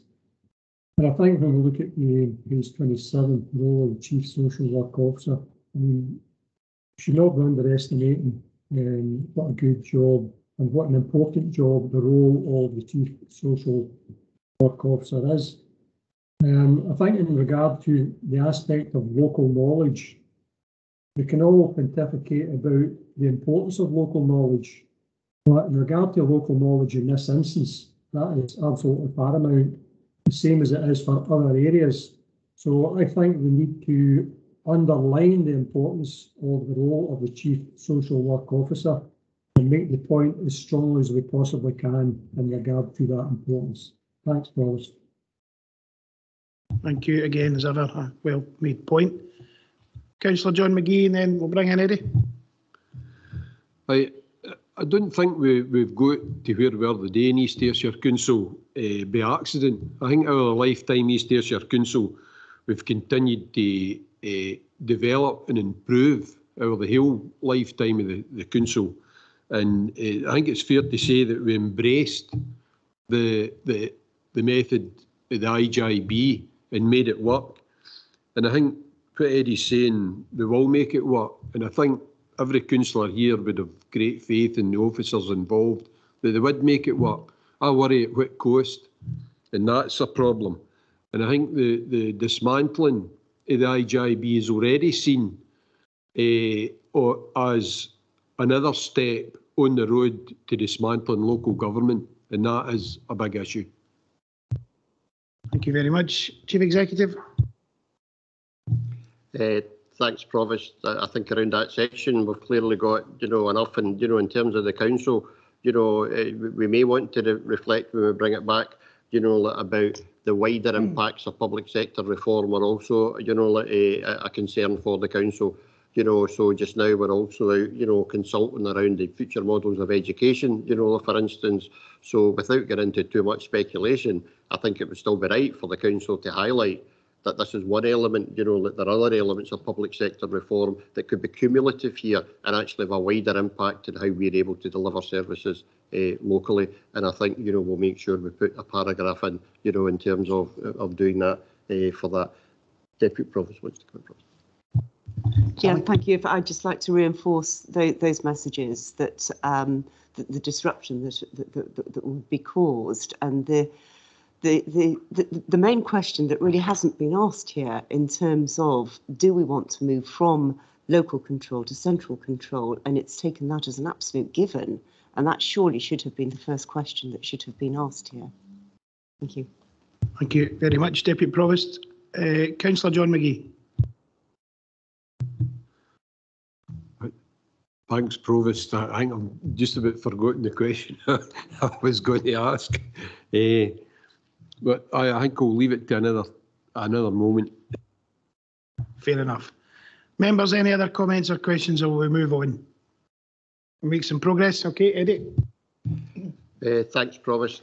The next few pages are focused around healthcare, and in particular around primary care. I mean, clearly at the start we said, our intention is that we have a joint response between the council and the IJB. Craig sits with responsibility for primary care across the whole of Ayrshire and Arran, and a number of the comments here, relate to that rather than directly to any services, responsibility of the council. But the same issues, that come up just now, the contracting of GP services is a must not delegate. And yet, myself and then Craig has now been responsible for that, acting as a director of, NHS Ayrshire and Arran, and you do that across the whole of Ayrshire and Arran. And clearly the proposals are that's delegated down. And similar to the discussion we had, about David's team and the corporate teams there would also need to be a whole range of corporate teams from the NHS, that came across to do that. The issues around managing the contracts, around property and digital infrastructure for primary care, again, is mentioned there. And also, the wider issues about how our services would be managed is there and reflected in the response. So a number of the questions are there, and clearly as a council we're entitled to have a view in any of them, but they're not actually, like services that we as a council would actually be having the responsibility just now of managing. Its responsibility of the IJB delegated down through the health board was in for the services. So I mean, happy for any comments here, but I think some of the more detailed comments may come through the IJB for that section. Thank you. Just we've had a message from Councillor Maureen Mackay using the chat function. She has asked that if we could very clearly make the point explicit on integration as vocalised by the Chief Executive, explaining that any issues in the past IJB legislation and choices or options that others choose not to take, unlike us here in East Ayrshire, cannot be masked by the intention for a national care service. She also asked a supplementary question about the potential of those changes in relation to work of local children's panels. So again, if we can maybe strengthen that point, if there's anything you want to add around that, Eddie. We can take that on board. I mean, again, Marion's more expert in this than I am, but and we'll come up with social work and social care in the next section, so we'll let her comment there. But our children's hearing system is already separate, like from our provision in terms of that. Thank you. Okay. If we move on, Provost. No, Councillor McGee's looking in just now. Aye, Provost, and thanks for that.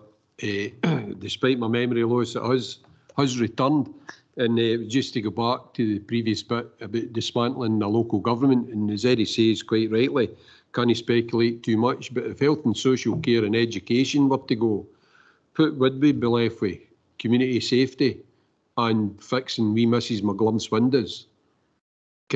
That's the seriousness of this, and that's not to keep councillors employed, it's to make sure that we're providing the right service at the right areas for the people that we're supposed to serve. Thank you. Glad to hear Mrs McGlump get a mention there, John. It wouldn't be a council meeting without it. Okay, Eddie, you want to continue? Thanks. If I move on then to, and I think it's one of the very substantive, proposals at the bottom of page 29, and it's that all the duties and responsibilities for social work and adult and children and family social care services should be located within the National Care Service. It's not clear if what's meant by this is the commissioning of these services or the delivery of these services. But what it would mean is, going right back to, and it's like the Bible of a social worker, the Social Work Scotland Act 1968, that conferred, all these duties on councils for what we deliver. It would take a substantial change in terms of that. But again, Provost, I think I should defer to the Chief Social Worker to talk about that section. Thank you. Marion, if you can come in here, that would be helpful. Thanks, Provost. Thanks, Eddie. Just touching on the question that Councillor Mackay asked around children's hearings.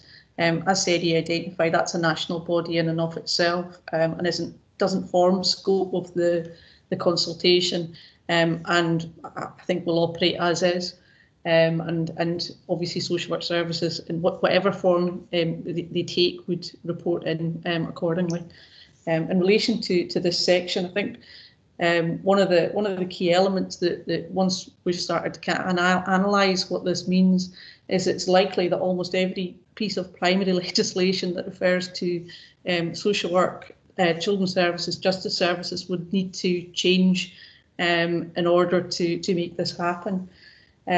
Making the point that I'm reiterating the point that I made earlier, social work, the strength of social work is the relationships that it has with each other, but also other organisations. It's that collaborative working that makes the biggest difference for people's lives. At the heart of everything that we do is the well-being of our communities. And clearly all our community planning partners are central to that. And I think that's built on the approaches that we've had in East Ayrshire around that kind of personalisation, person-centred approaches that have already been mentioned, including SDS, which we do incredibly well. I think in terms of, I suppose, one of the things that strikes me considering this is that within the children and families areas of work, what we're trying to do is actually develop a wellbeing model that is very community and locality focused, because we understand the uniqueness of some of our communities and the importance of meeting those individual needs. At the heart of that is multidisciplinary and collaborative working, which I think some of the, and I suppose it plays into some of the discussion already, that there are massive gaps and massive questions within the consultation because there's so much that it doesn't touch on. So there are real concerns around whether the new arrangements would challenge those multidisciplinary and collaborative working practices. And again, I think it's not particularly strong on understanding the social care and social work practice and landscape. And I think we could probably enhance that as part of our response to the consultation. Happy to take any questions or points. Thanks. Thank you. Maureen, any questions or comments from members? Councillor Cook. Thanks, Provost. It's not really a question for Marion, but it's just expanding on that. I mean, any child-focused or child-centred needs must reflect education, and there's no mention in this paper of the connection to education. And we all know how important it is that children with support needs are properly incorporated and integrated into the education system. And we've actually got a review of that underway just now. So I think that there's a danger there that we lose that link, unless, of course, as Councillor McGee alluded to, maybe they want to take away the education from the local councils as well and leave us empty in dustbins. But that's for further down the line. Thank you very much. Any other comments from members? No. Okay, we'll move on. Eddie? Oh, Councillor Jackie Todd.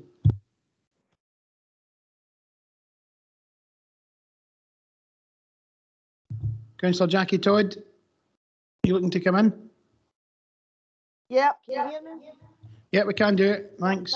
Yeah, I just wanted to echo again some of the concerns that's been raised. I think it would be potentially perilous and certainly a folly not to place great importance on the multidisciplined and collaborative working that already occurs. Councillor Cook rightly mentioned education. I think housing as well plays an intrinsic role in working within the local community to establish an individual's person-centred needs, and any attempt to separate the two I don't think would be good. Thank you. Thank you very much. Any other points or comments from members? Okay, we'll move on. Eddie? Thanks, Provost. The next section talks about the role of the nurse director. We've seen an increased role in the nurse director in terms of infection prevention and control and support to nursing through the pandemic. I think on the whole that's been welcome. I think there is also a bit of concern that we should always remember that this is people's homes, and if we make them too much of a clinical setting, then things like like access to individuals. It's why they're talking about Annie's Law and different things is required to make sure there's the right balance between the professional nursing practice and a homely environment. In terms of the response, again, we are simply saying that the nurse director should have a similar type role for the nursing part of this as the chief social worker has for the social work part in terms of that and raising it up to that level. In terms of justice, again, we would be in a different place, and prisons indeed from many other partnerships, given that we have that responsibility for the healthcare within the prison. Marion has recently moved to have integrated management across the social work and the healthcare within the prison. The one area that still sits out with that and is the responsibility of the prison is social care. So actually, if someone requires social care in HMP Kilmarnock, it's a responsibility of the prison and not ourselves. And I think there is a discussion to be had around that. Provost, this is an area that Katie leads on, for Solace and others, and I think it might be helpful to hear a bit of a national input from Katie around this. Thank you, Katie. Yeah, thanks very much for that. Yeah, so in terms of Solace, which is the kind of chief execs and senior officers in Scotland across the public sector, my role is the spokesperson for justice and equalities. So I've been asked to kind of feed into this work. And to be honest with you, they've been very interested in what we're doing here, which I've been talking to Eddie about. So we've been saying this all morning. You know, the actual feedback in terms of how things work and how things go forward. Some of the feedback I've been giving them is very, very local. But it's very different across Scotland, as we've heard. And this is probably where we're getting into a real difficulty here with the debate, because when some of what I've been hearing nationally, it doesn't resonate with me at all in terms of our experience here. So all I can do is make sure that I continue to feed in the comments that we've got here. I've been keeping our colleagues in COSLA, I'm working closely with them up to date on what's happening in East Ayrshire. They were very excited that we had a members seminar in this, and that, you know, as if that was something, you know, and it included all of you. And it wanted, you know, and I spoke to them verbally after that because I attended it about the feedback that was there. So I think that's, you know, also the other point, and I totally agree with, is this is just another part for me of public service reform. We're absolutely at a crossroads in Scotland. And if you look at all the different elements, and what we didn't mention here, but I'm sure we will mention throughout, is around community empowerment. You know, there's legislation around that as well that, to me, do you know, where is that in all of this as well? Do you know, or is it that, as some people kind of maybe are saying, you know, is it that, you know, all the different power is going to different places and what's going to be left, you know, in terms of our structure, in terms of local government. So I'm happy to continue to be the voice. And I don't know if I'm always representative of everyone, but I'm really happy to represent what happens here in East Ayrshire and make sure that we can share the good practice that we've got here. And maybe, you know, sometimes, you know, we say define or be defined, and we've got such great practice here that, you know, that there is some learning that maybe could influence some of this, but it's just how far we can go because it is a national direction. So it's good to have me in this position, and sometimes I think maybe I go on too much about the East Ayrshire story, but I'm really proud of it, and we've done this differently here, so hope that helps. Thank you, Katie. We've had a question from Councillor Mackay in the chat function. I suspect it relates to the previous item we were just talking about. She says, is it then possible to question if this is in conflict with locality thinking with Scottish Government strategic approach? I'm assuming that's relative to the social work point, but Maureen can perhaps clarify if needs be. Chief Exec. So I think that there are a number of the proposals here, although it starts to say that this should be about human rights and it should be person-centred. When you look at some of the detail, and we have tried to reflect it a couple of times, you immediately get right away up to that structural things because it's changing all the structures. So that's what I'll keep talking about. And at times we lose what the initial intention of this was. And interestingly, you know, Derek Feely actually wrote that in his report. He actually, you know, wrote in the report, please keep focused on, you know, the improving outcomes, don't get stuck in the structural stuff. But when you see a paper of this scope, you know, being consulted upon, it's only natural that you have to, or else you end up getting into, you know, like, you know, things that are not workable. So again, probably just to, you know, like round off in terms of justice and prisons, it might be helpful, you know, I don't know whether it would be Craig or Marion that would just, you know, say a bit about, you know, like where we are with them. I think particularly the interdependencies, because this is about having a national service around prisons in particular. And yet, our prison's been in a difficult place a number of times over the past 18 months, and it's been local services that have went in and out and supported them in terms of that. So I do think it would be, you know, helpful to hear some of that. I think Craig's going. Craig, if you want to come in. Yeah, thanks, Provost. Thanks, Eddie. So Mary maybe I start to this as well, but maybe just reflecting on where we have been certainly over the last number of weeks and earlier in the year as well in relation to, and it's just a particular example, where they had a COVID outbreak within the prison and some of the additional demands were placed upon the healthcare team are almost unmanageable because of the sheer number of cases you need to deal with. And because of that, you can then call that sort of mutual aid, if you want to describe it as that, where you can bring in other community nursing staff from elsewhere across the system. To look at this in a different way, if that was sort of nationalised in some way, do you still have the same access across the broader sort of system, I guess, round about it? And for us, the real strength in this is the ability to use that to work in a sort of a really collaborative collaborative way to look at the multidisciplinary teams. It's not just nursing staff, we can actually bring in staff from other areas. We've got really strong allied health professional input into the prison as well, and they work really closely across every aspect of it. And it's not just healthcare, those healthcare teams work closely with vibrant communities and a whole range of other sort of agencies as well, including the third sector, to get the best out of all of that. And I guess just going forward, we need to make sure that we don't lose any of that real local opportunity to make a big difference. I know through the vibrant communities teams, we have over a number of years now worked really closely with some of the young men in prison who have got kids in the communities. So when they are liberated and they go back home again, we can sort of lessen the risk of them reoffending and go back into jail. And that really has a huge impact across the whole family environment. And clearly going forward, if we talk about early intervention and prevention, that's where it really starts to make a difference, but we can have that really good interventions at a really early level. And it stops that, hopefully stops the reoffending cycle, either with that young man or potentially with his family further down the line as well. So there are some real opportunities that we see locally round about that really close working. And I guess it's not to say that this would take it away, but I think it does certainly jeopardise and put at risk some of that really good work that we've seen taken forward locally. Thank you, Craig. Marion, did you want to come in? Thanks, Provost. I would just want to build on what Eddie and Craig have said in terms of I suppose the work across not just healthcare but justice services more generally.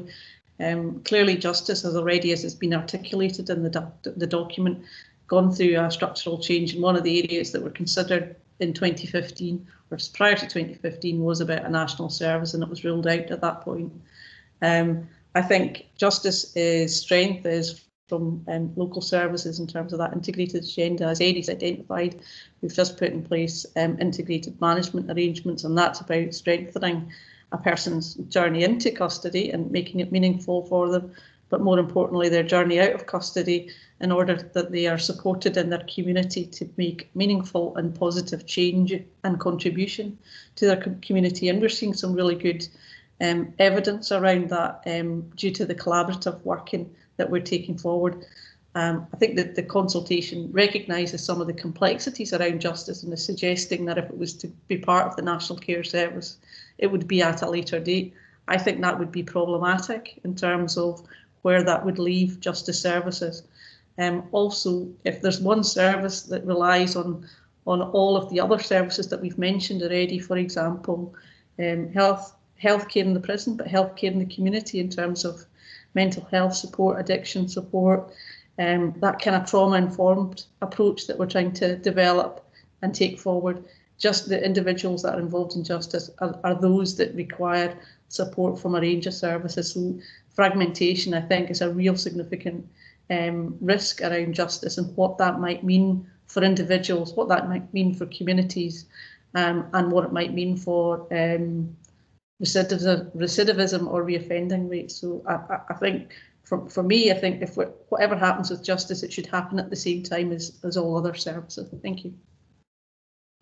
Thank you, Marion. Councillor McGee, want you in, and then I'll let you in, Eddie. I think the prisons are another example, good example of joined up working and joined up thinking and partnership working. And I think the reduction in reoffending that's happened with this collaborative working, reducing that reoffending has been something that we should be very proud of what we've done in that work. And taking us back to, as Craig pointed out, the work we've done during COVID. COVID's no over, and even when it is over, there's every chance that we'll have some other kind of pandemic or something to deal with.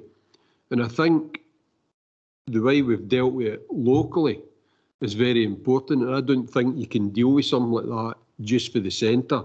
And I think the fragmentation of all these services, as Marion Macaulay points out, is something that should cause us real serious concern. And I think highlights what I feel about it is that we need to word our response very strongly. And again, the officers might do their very best to do that, but I think when, as local councillors, we are emphasising that point and giving them that support, that's what we want them to do, I think sends that message in a better fashion. Thank you. Thank you, John. Councillor Cook, and then Councillor Grant, then I'll let Eddie in. Thanks, Provost. A couple of issues there Marion raised, and rightly. Where does justice sit if it's not taken into this new arrangement at day one? It's just going to be hanging there. IJBs will not be there, so where does it go? So I think that's not been addressed at all in the paper, and we need to question what's going to happen on that. The other concern I have is around MAPA, public protection. We have a really good arrangement working in Ayrshire or East Ayrshire in terms of MAPA. Working with community justice, with the police, with social work and housing, all involved in that. If we break that link, where are we going to go? I mean, we as councillors, I think, can pretty confidently say that public protection is high on our agenda, and we're confident in the way that it's operating. When we do get people in our communities that potentially are at risk to the community, we know that they're being properly looked after, properly supervised.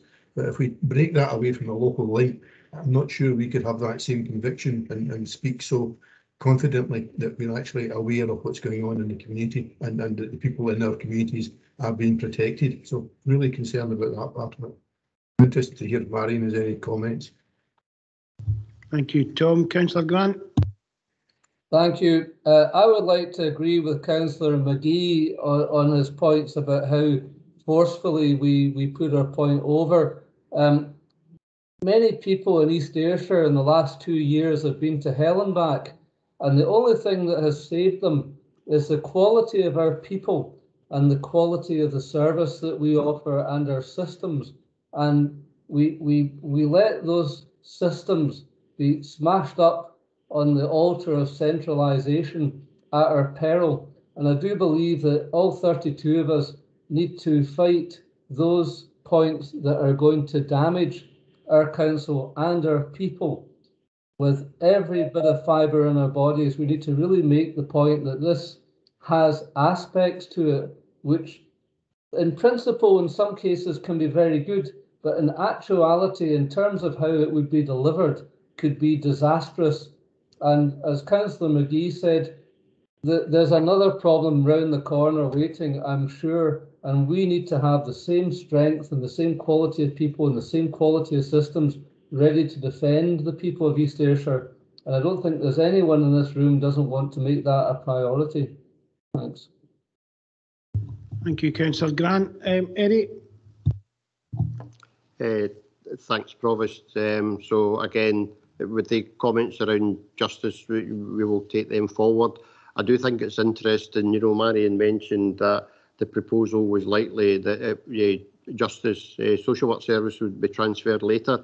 If you look at the paragraph with the bullet point in the middle of page 31, this is from the consultation, where it says, including justice social work in the National Care Service would involve revising existing highly complex funding and delivery arrangements while having to ensure existing effective partnership and services are not disrupted, which would require significant time and resources. I think what we're trying to reflect here, it's not just justice social work, that actual paragraph that has been written by the consultation, impacts on. It's practically everything that they're saying that should go into it would actually have a similar thing in terms of once you start moving the responsibility of services around, as opposed to some of the other things that we spoke for earlier that might be better to be done at a national level. If we move on, then at the bottom of page 32 and the top of page 33, it speaks about our alcohol and drug services and our mental health services. As I've said earlier, I think these are areas that we certainly need to develop a bit more. But again, one of the issues, about them consulting around whether alcohol and drug partnerships should be part of the National Care Service is about what we've already done and the steps we've already taken in here in East Ayrshire. So alcohol and drug partnerships are actually responsible to the community planning partnership, but the community planning partnership already, delegated that to the Integration Joint Board. So what's been proposed here is a position that we're already in, but again, it's in relation to responsibility to the local bodies. That's why the IJB, when you see a structure that has on it the council, the Health Board and the Community Planning Partnership, because elements of justice and the ADP are actually responsible of the Community Planning Partnership, and that's why we say the three things. So some of that is, you know, again, what people are consulting on is a position that we're already in, and it's not that we're arguing against it for argument's sake. It's in terms of it's within local governance. So we've been happy for justice, we've been happy for the ADP, we've been happy for children, all to be within our local integration joint board, health and social care partnership. All the years ago, it was me that wrote the letter that said to Fiona saying, keep all this stuff, you know, together and keep it in there. But it was within the context of local accountability. Feeling that this is getting taken away from local accountability is where that starts to feel really, you know, challenging for us. So, you know, issues around, you know, like the ADP is there, and I think we need to strengthen what we're saying around that. Issues around mental health services, I think we certainly need to strengthen that to reflect the well-being, you know, like parts of mental health services are not only about, you know, like, if I can call them acute mental health services when you're acutely unwell, they're about all these things right back in terms of supports. And, you know, there's some, you know, like shorthand there that needs really beefed up about. But again, you know, with the comments, happy, you know, listen to members. Thank you. I think we've got Councillor Mackay, then Councillor Reid. Thank you, Provost. I'm going to try. Can you hear me any better now? Yes, Maureen. Again, just taking on board what the structures are and where different things sit at different levels of government across Scotland at the moment. I am just curious as to how the implementation timescale of this proposal happens. Now, what I mean by that is I certainly chose to come in and stand for election in local government because I felt that I had something in my experience and skill set that I could offer within local government, and that was the appropriate place for me to seek to make a contribution to public service within. Now, given that we are talking about fundamentally changing these structures, and we are planning to do this just at the time that people are going to be making decisions about do they stand for election to local government, if they don't know what is actually inherent within local government going forward, is there something that we can put in our response to actually question what the timing is? Because again, as people have said across the chamber, what all of us are committed to doing here is to making a contribution towards public service. I would imagine that every single one of us made the decision to do that the best way that we possibly could to match against our skills and experience. And what I would like to see is that that is absolutely understood if what we are doing is introducing a new structure which has the potential to fundamentally change where those services are actually delivered from. Thank you, Councillor Mackay. Eddie? I think, again, Councillor Mackay makes a good point. You know, if someone is, you know, looking to stand in terms of a councillor or on a board of a body, it tends to be on the board of a body that they have a particular interest in. You know, so who might stand as a councillor could be impacted. You know, if there was no influence over health and care services, then there might be, you know, folks say, well, how do you get on, as it speaks about, as one of the independent members onto the new health and care board rather than come to the council. So what actually the body is does have an impact on who would want to stand for that. And again, you know, that's a wider question, but again, it's back to that wider question of public sector reform and what's the impact in public sector reform. That we can certainly put something, you know, a section around public sector reform and a range of different impacts around that there. Thank you, Eddie. Councillor Reid, then Councillor John McGee. As promised, we spoke early on, you know, about unintended consequences and, you know, having to get economic illustrations, and I think there's one in here that I think is really important. We had a good ministerial visit for the Minister at the North West Centre, Angela Constance, and everything we were doing was meeting those objectives in terms of peer support, quick response, you know, and you know, the work of the ADP and everything that was involved in that. I mean, I don't think that's been considered within that, you know, our ability to respond in such a way. So it's obviously contradicting two sides, 2 points of delivery in terms of government policy. And that I think we need to hold a mirror up to that, and we can do that in the nicest possible way. We're illustrating just some of those things, and I think that's really important just to get the message right across. Thank you, Councillor Reid. You done? I'm done. No, not done. Councillor McGee. Thanks, Provost.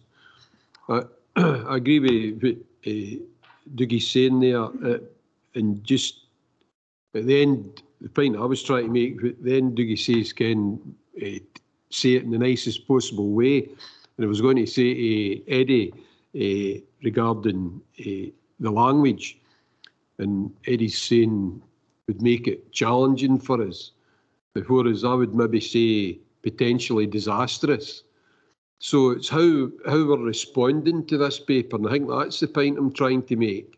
And I can maybe chief officers, chief executives and that, I've got to use different language. But this response is coming to the elected members. And so while it might well be the right word is challenging, I'm not disputing that, I would say, no, it's potentially disastrous. And that's the language I think we should be using. Thank you. Thank you. Councillor Cook. Thanks, Provost. Yeah, just picking up on that point, exact point. I mean, I think there is a potential disaster here, and I think one of the things that's we need to bring out is the risk. There's a risk factor, and I mean, I would actually hope that this would now start to appear on the council's risk register, because there is a huge risk involved in this to our communities and to the actual council itself and the role that the council holds. So I think that should be taken into account. Thank you, Tom. Any other? Oh, Councillor Reid wants back in. Thanks. I was being a wee bit flippant there. I think we've got to make the point well that it's contradictory, and I think that's I think someone said it right at the start. Use illustrations. I think that's a good illustration. Absolutely, well said. Any other comments or questions on this point from members? Oh, we make some progress. Eddie. Thanks, Provost. And again, around the role of the National Social Work Agency, I think it's appropriate to defer to Marion in terms of the impact of a National Social Work Agency. Thank you, Marion. Thanks, Provost. Thanks, Eddie. There are some, obviously, as with much of the consultation, there's some unanswered questions as part of what this actually means and what the suggestion is around the National Social Work Agency. There's also questions about how that would interface with the role of the Office of the Chief Social Work Advisor at the Scottish Government, the Care Inspectorate, the SSSC in terms of the registration body for social workers as well. So lots of clarity required around that. Taking that aside, there are some opportunities, I think, that might be positive opportunities from a social work professional perspective.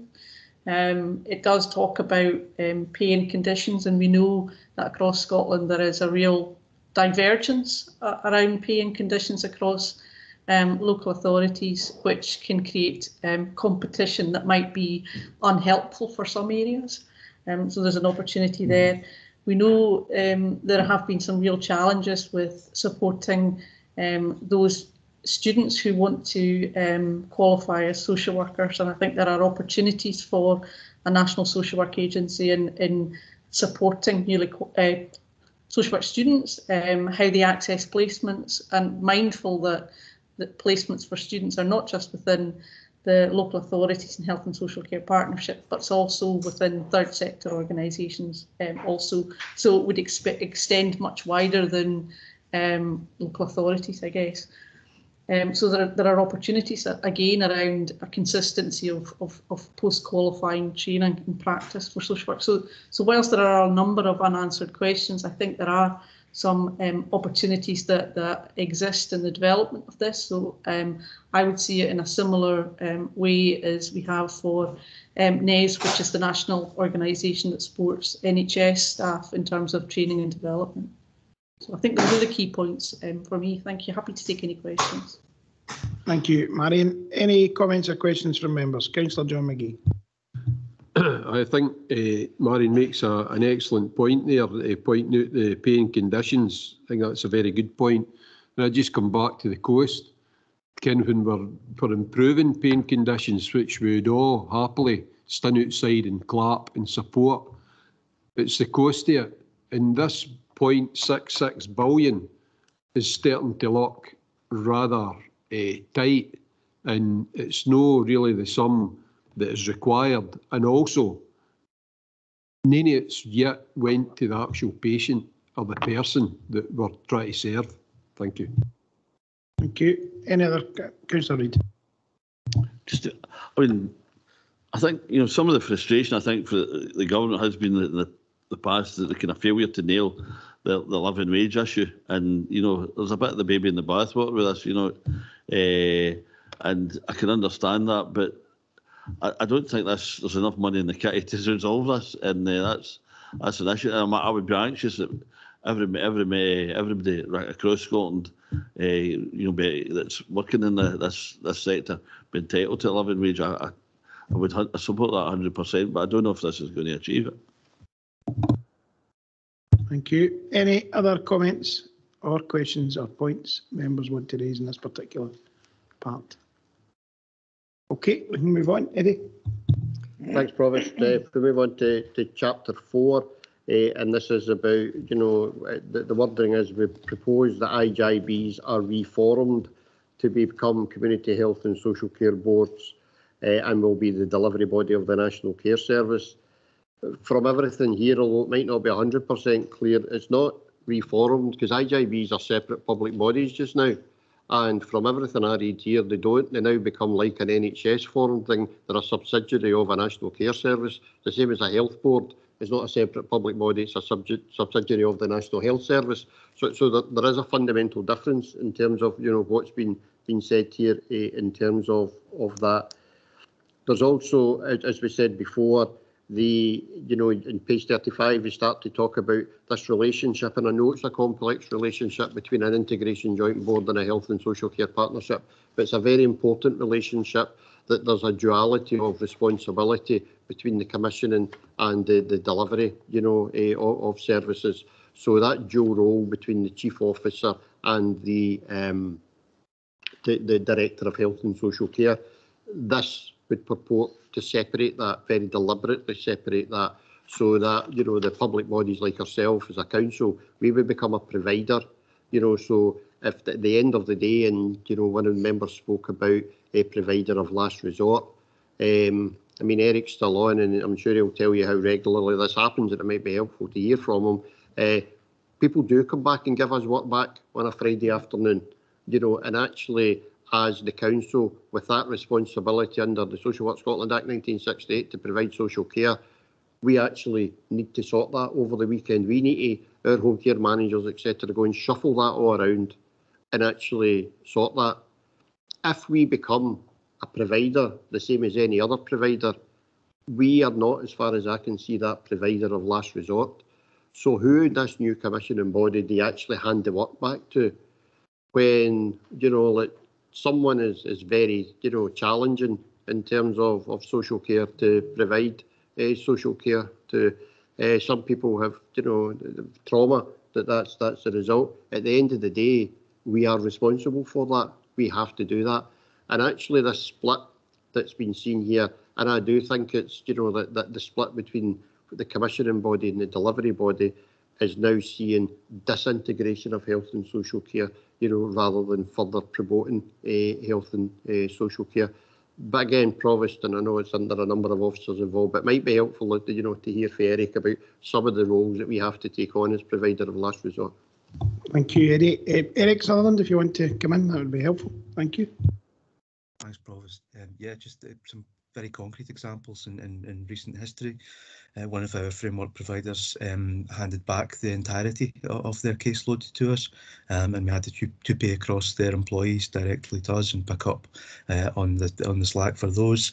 One of our larger providers, the largest on our framework, just the other week handed back 20 plus clients, and I suppose just some of the concerns around about that for us is that those were within more rural areas within East Ayrshire, and more difficult for us to then service, but also probably from a provider's point of view, some of the most difficult areas for them to continue to provide in. So it's daily, and as Eddie describes, it does tend to be on a Friday afternoon, and everybody has to scrabble into the evening to be able to cover those shifts. Thank you. Thank you, Eric.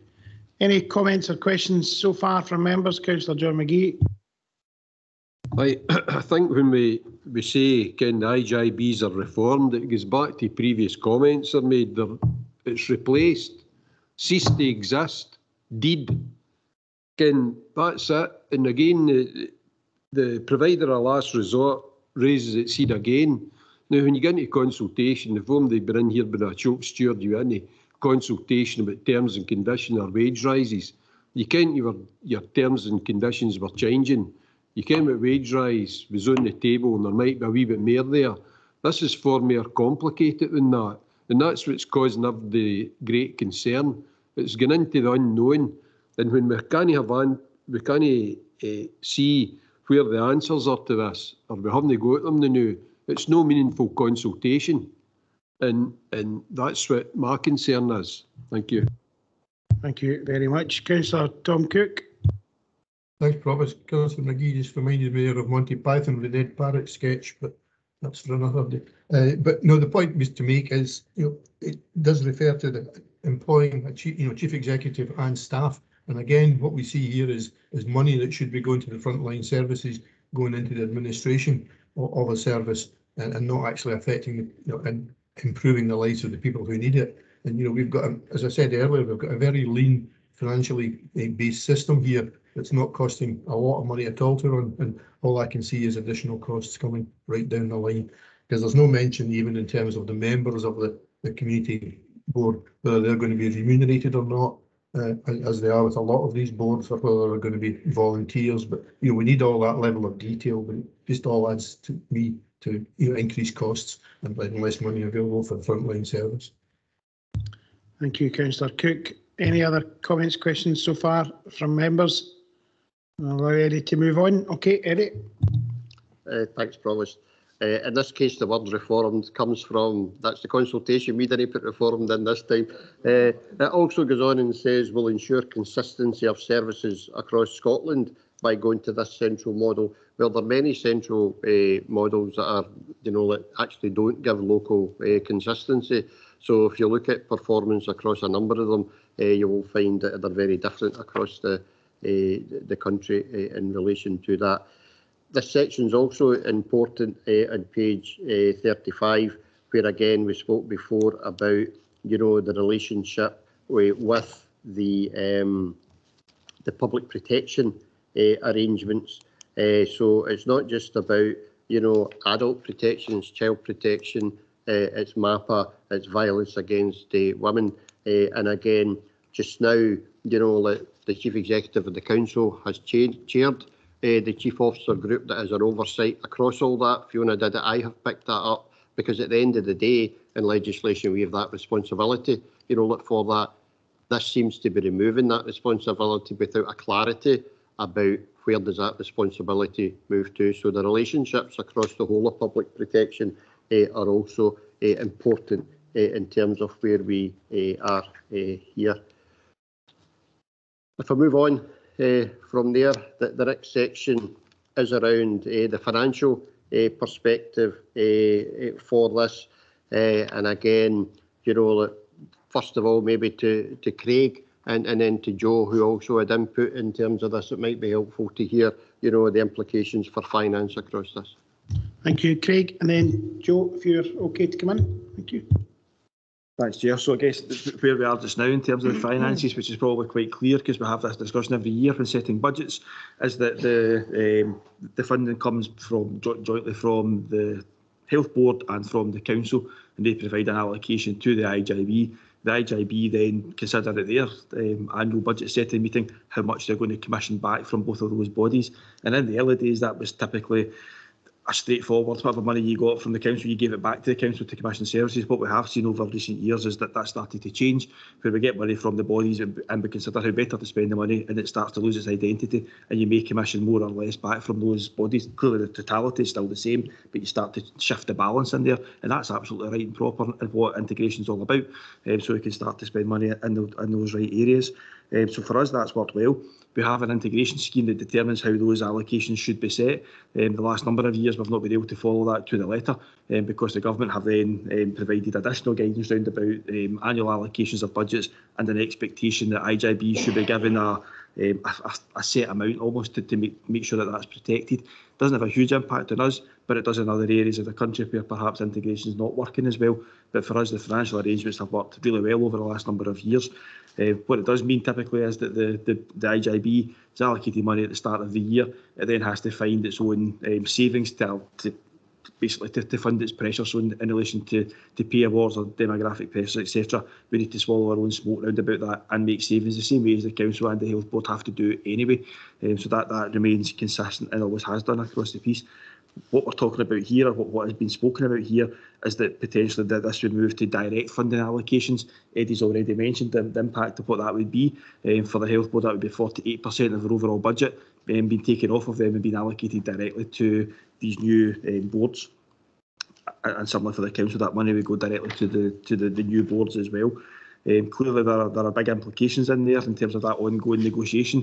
It potentially makes it simpler, much simpler, because you don't have to have that annual negotiation between the two bodies. It does, however, present a range of different challenges round about the money then being allocated centrally directly to the new boards, but then the board having to negotiate with the two partner organisations and others how much it's going to commission in relation to service delivery and whether or not there is then enough to actually pay for those services. And I think Eddie had outlined at the start that conversation may well then be coming back to, well, you're not giving us enough money to deliver those services, we can't therefore do that.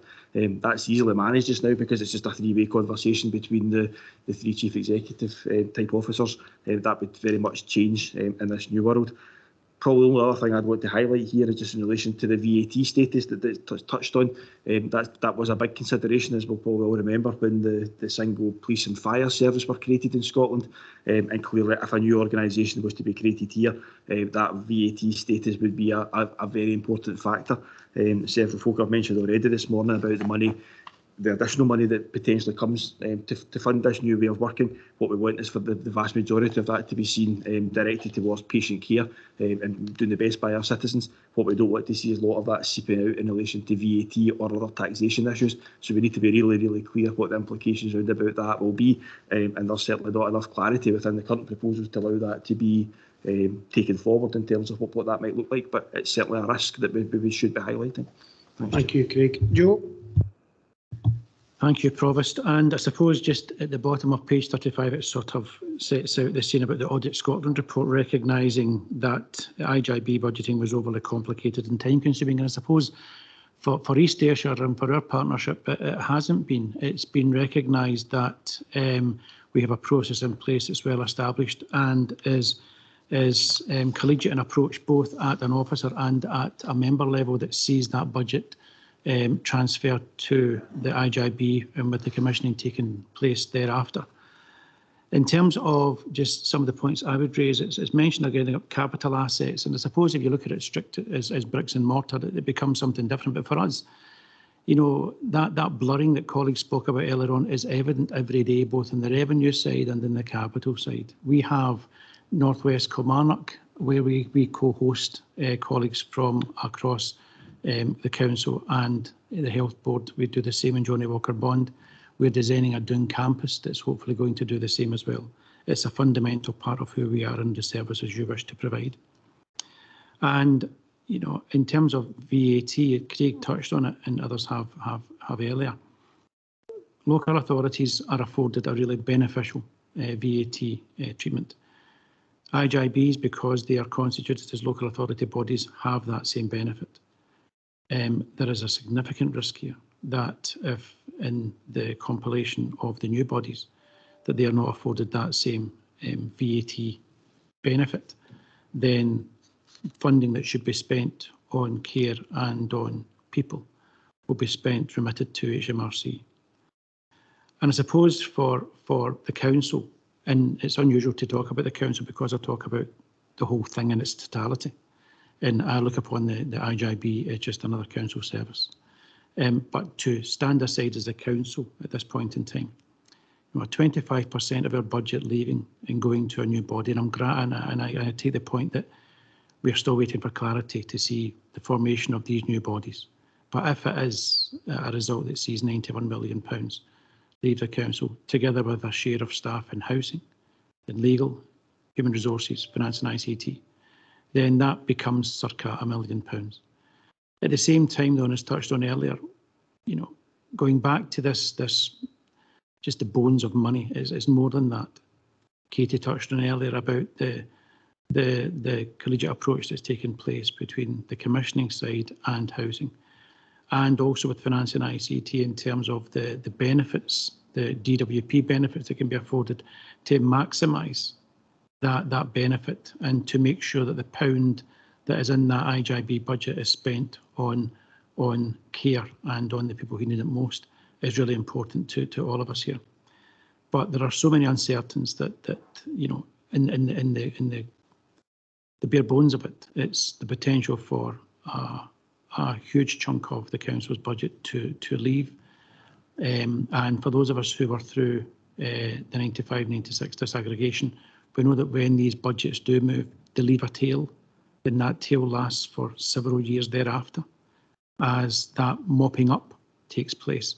So, you know, as other officers said earlier on, we will make this work, but it will become incredibly challenging to do so. That's sobering comments. Thank you. Any other comments or questions from members? Councillor John McGee. I think listening to two of our senior officers here, it just reinforces my feeling that it's not going to be challenging. It's potentially disastrous. When we go to the VAT, when would we know that the Treasury has accepted whatever status we're putting in place, and that's acceptable to the Treasury? We ken numerous companies that have befell VAT issues with inland revenue and that. So when would we ken the answer to the VAT status? And if you don't know that answer, how can you meaningfully consult? That's my question. Thank you, Eddie. So, I mean, just in the process part of this, you know, they're saying they'll be consulting, we'll get the bill next summer. You know, like, I'm going to make a presumption here that the bill will lay out what the model will be, and it's only when you actually lay out the detail of the model at the same time as that they can put it to HMRC and for HMRC to make a decision on it. So not till we reach the stage where the consultation is complete, it's become a bill, and then you're putting it to HMRC basically saying, here's our proposal, you know, because then you take the risk that your proposal actually changes and you need to go back to HMRC again and say, we changed that a wee bit. But not till then will you see that, because HMRC has, you know, we all know this, they would look at this and this is too broad for them just now. It's not got enough detail for them to take a decision on at this time. So the timing of that, in terms of that, will be, you know, we're saying it'll be next summer. It's within the consultation of next summer when we get the actual the bill, you know, so it'll only be after that that we'll know that. Thank you, Eddie. Councillor Mackay, then Councillor Grant.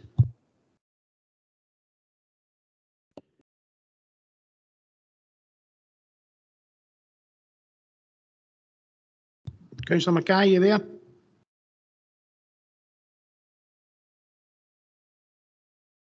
Okay, I'll move on to Councillor Grant, and then I've got Councillor George Mayor. Thanks. If you don't mind me using a bit of American legislative nomenclature, but I would consider that what we're discussing today represents a clear and present danger to the population of East Ayrshire, and in our response to this particular request for our opinions should reflect that. In fact, I'd even commend using that expression, a clear and present danger, because it has such potential impact on so many parts of what we do and how we treat our people. To take this step with so many unknowns would be, in my opinion, a sheer folly. So, as I say, clear and present danger, I would describe it as that in our response. Thank you. Councillor Mayor. Thanks, Chair. Joe referred there to the 96 disaggregation, and it's just occurred to me that if they tried to run social work on a regional basis, and without being too disparaging to our colleagues that work for the region, it obviously wasn't a great success because they changed it. So now we seem to be going back the way, regions didn't work, but we're going to a national service. How do they expect that to work any better? Thank you. Thank you, Councillor Mayor. Any other comments or questions? I've got Councillor Roberts. Thanks very much, Provost. Just listening to what Joe was saying, it is pretty sobering when you look at the figures involved in relation to the VAT. So that's all going to be dependent on what HMRC decides. And HMRC does not have enough information at this moment in time. But if they decide against the implications of that, then in terms of appropriate funding for what we're going to see potentially proposed going forward, that leaves a considerable shortfall. So I think we have to be absolutely clear in terms of the risks going forward that the VAT one is a major issue, and that has to be resolved sooner rather than later. Thanks, Paul. Thank you. Any other comments or questions from members? Okay, Eddie, can we move on? Thanks, Provost. And for one of the folk that was around at disaggregation, I don't believe, George Mayor, that it was social work that brought down the region. Many would say it was the fact that our welfare rights officers were so good at what they'd done that the government at that time didn't like us too much. The next section is actually, we've touched on it before, around public protection arrangements, and I do think it's important that we lay them out in that level of detail. I think we've discussed them before, but again, if we could just check with Marion to make sure there's nothing more that she would want to add in there. Sure, Marion, if you can come in on that point. Obviously, thank you, members. The only thing I would want to add is, throughout the pandemic, our enhanced public protection arrangements, which involved our new senior manager at that point, bringing all the agendas around public protection. So our lead officers for the Child Protection Committee, our lead officers for the Adult Sport and Protection Committee, violence against women, alcohol and drugs, and so on. So we brought all of those individuals under one individual and one manager. And what we saw were enhanced arrangements throughout the pandemic, which I think the Chief Officers Group were highly commending of, in terms of recognising particularly new and emerging risks to individuals. And I think it just highlights the importance of that, for fear of being repetitive, highlights the importance of that joined up, collaborative working, communication and relationships across all of those areas of work. So that's the only point I would want to emphasise in that regard. Thank you. Thank you, Marion. Any other comments or questions from members? Is it there? Okay, Tom Cook. Legacy hand, sorry. Okay. Anything else from members? Tom, you're hands went back up again. Oh, that's it away. No, it's back. I'm assuming you're not wanting in, so we'll move on. Eddie.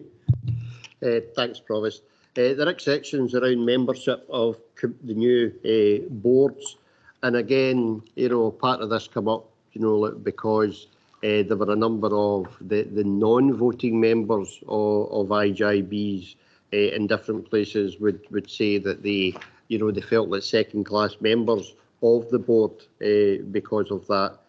The way that the East Ayrshire Integration Joint Board has worked has been around collaboration rather than getting to votes, etc.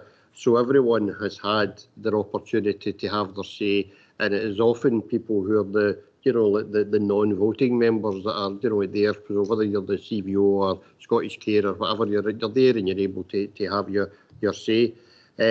So that there, and the wider thing to make sure wider stakeholders have a say. We also have a stakeholders forum within the IJB. That Margaret Phelps has very much developed and made sure a wide range of people were able to input, and then people from that forum come to the IJB and can relay that. So I know this feels like repetitive, but in terms of the membership of the Community Health and Social Care boards, the proposals within this paper are trying to fix a problem that we don't have, to be quite honest, and that becomes there. What it does take away, and it was why the local elected members and the non-executive members of the health board were voting members when other people were not. It reflected that decisions taken at that board could have an impact back in the statutory duties of the council and the statutory duties of the health board. And therefore, that was why there was a differentiation between the voting members and non-voting members, because there was always a concern that people who didn't have the duties would put their hands up for things, and then councils or health boards would need to try and fix it in the background. So that's why there was a difference. But actually, that's not been a factor in what we do at all. Within that section, as well, there was a bit about the staffing in there, and we'll maybe reflect that again a wee bit later on. We've only got a few bits to go. But again, within it, for us, we do have our staff forums, etc., that, both the NHS and the council staff can fully input. And the way the consultation has gone is it tends to, it doesn't emphasise enough that there is a high number of actual staff and what happens to staff within these services. There's a lack of clarity around that in terms of where we are to. But the main issue for that was about membership of the board. And again, just saying that that's, for us, I would suggest, a problem that we don't have that's trying to be solved. Thank you, Eddie. Any other comments or questions from members, or can we make some progress?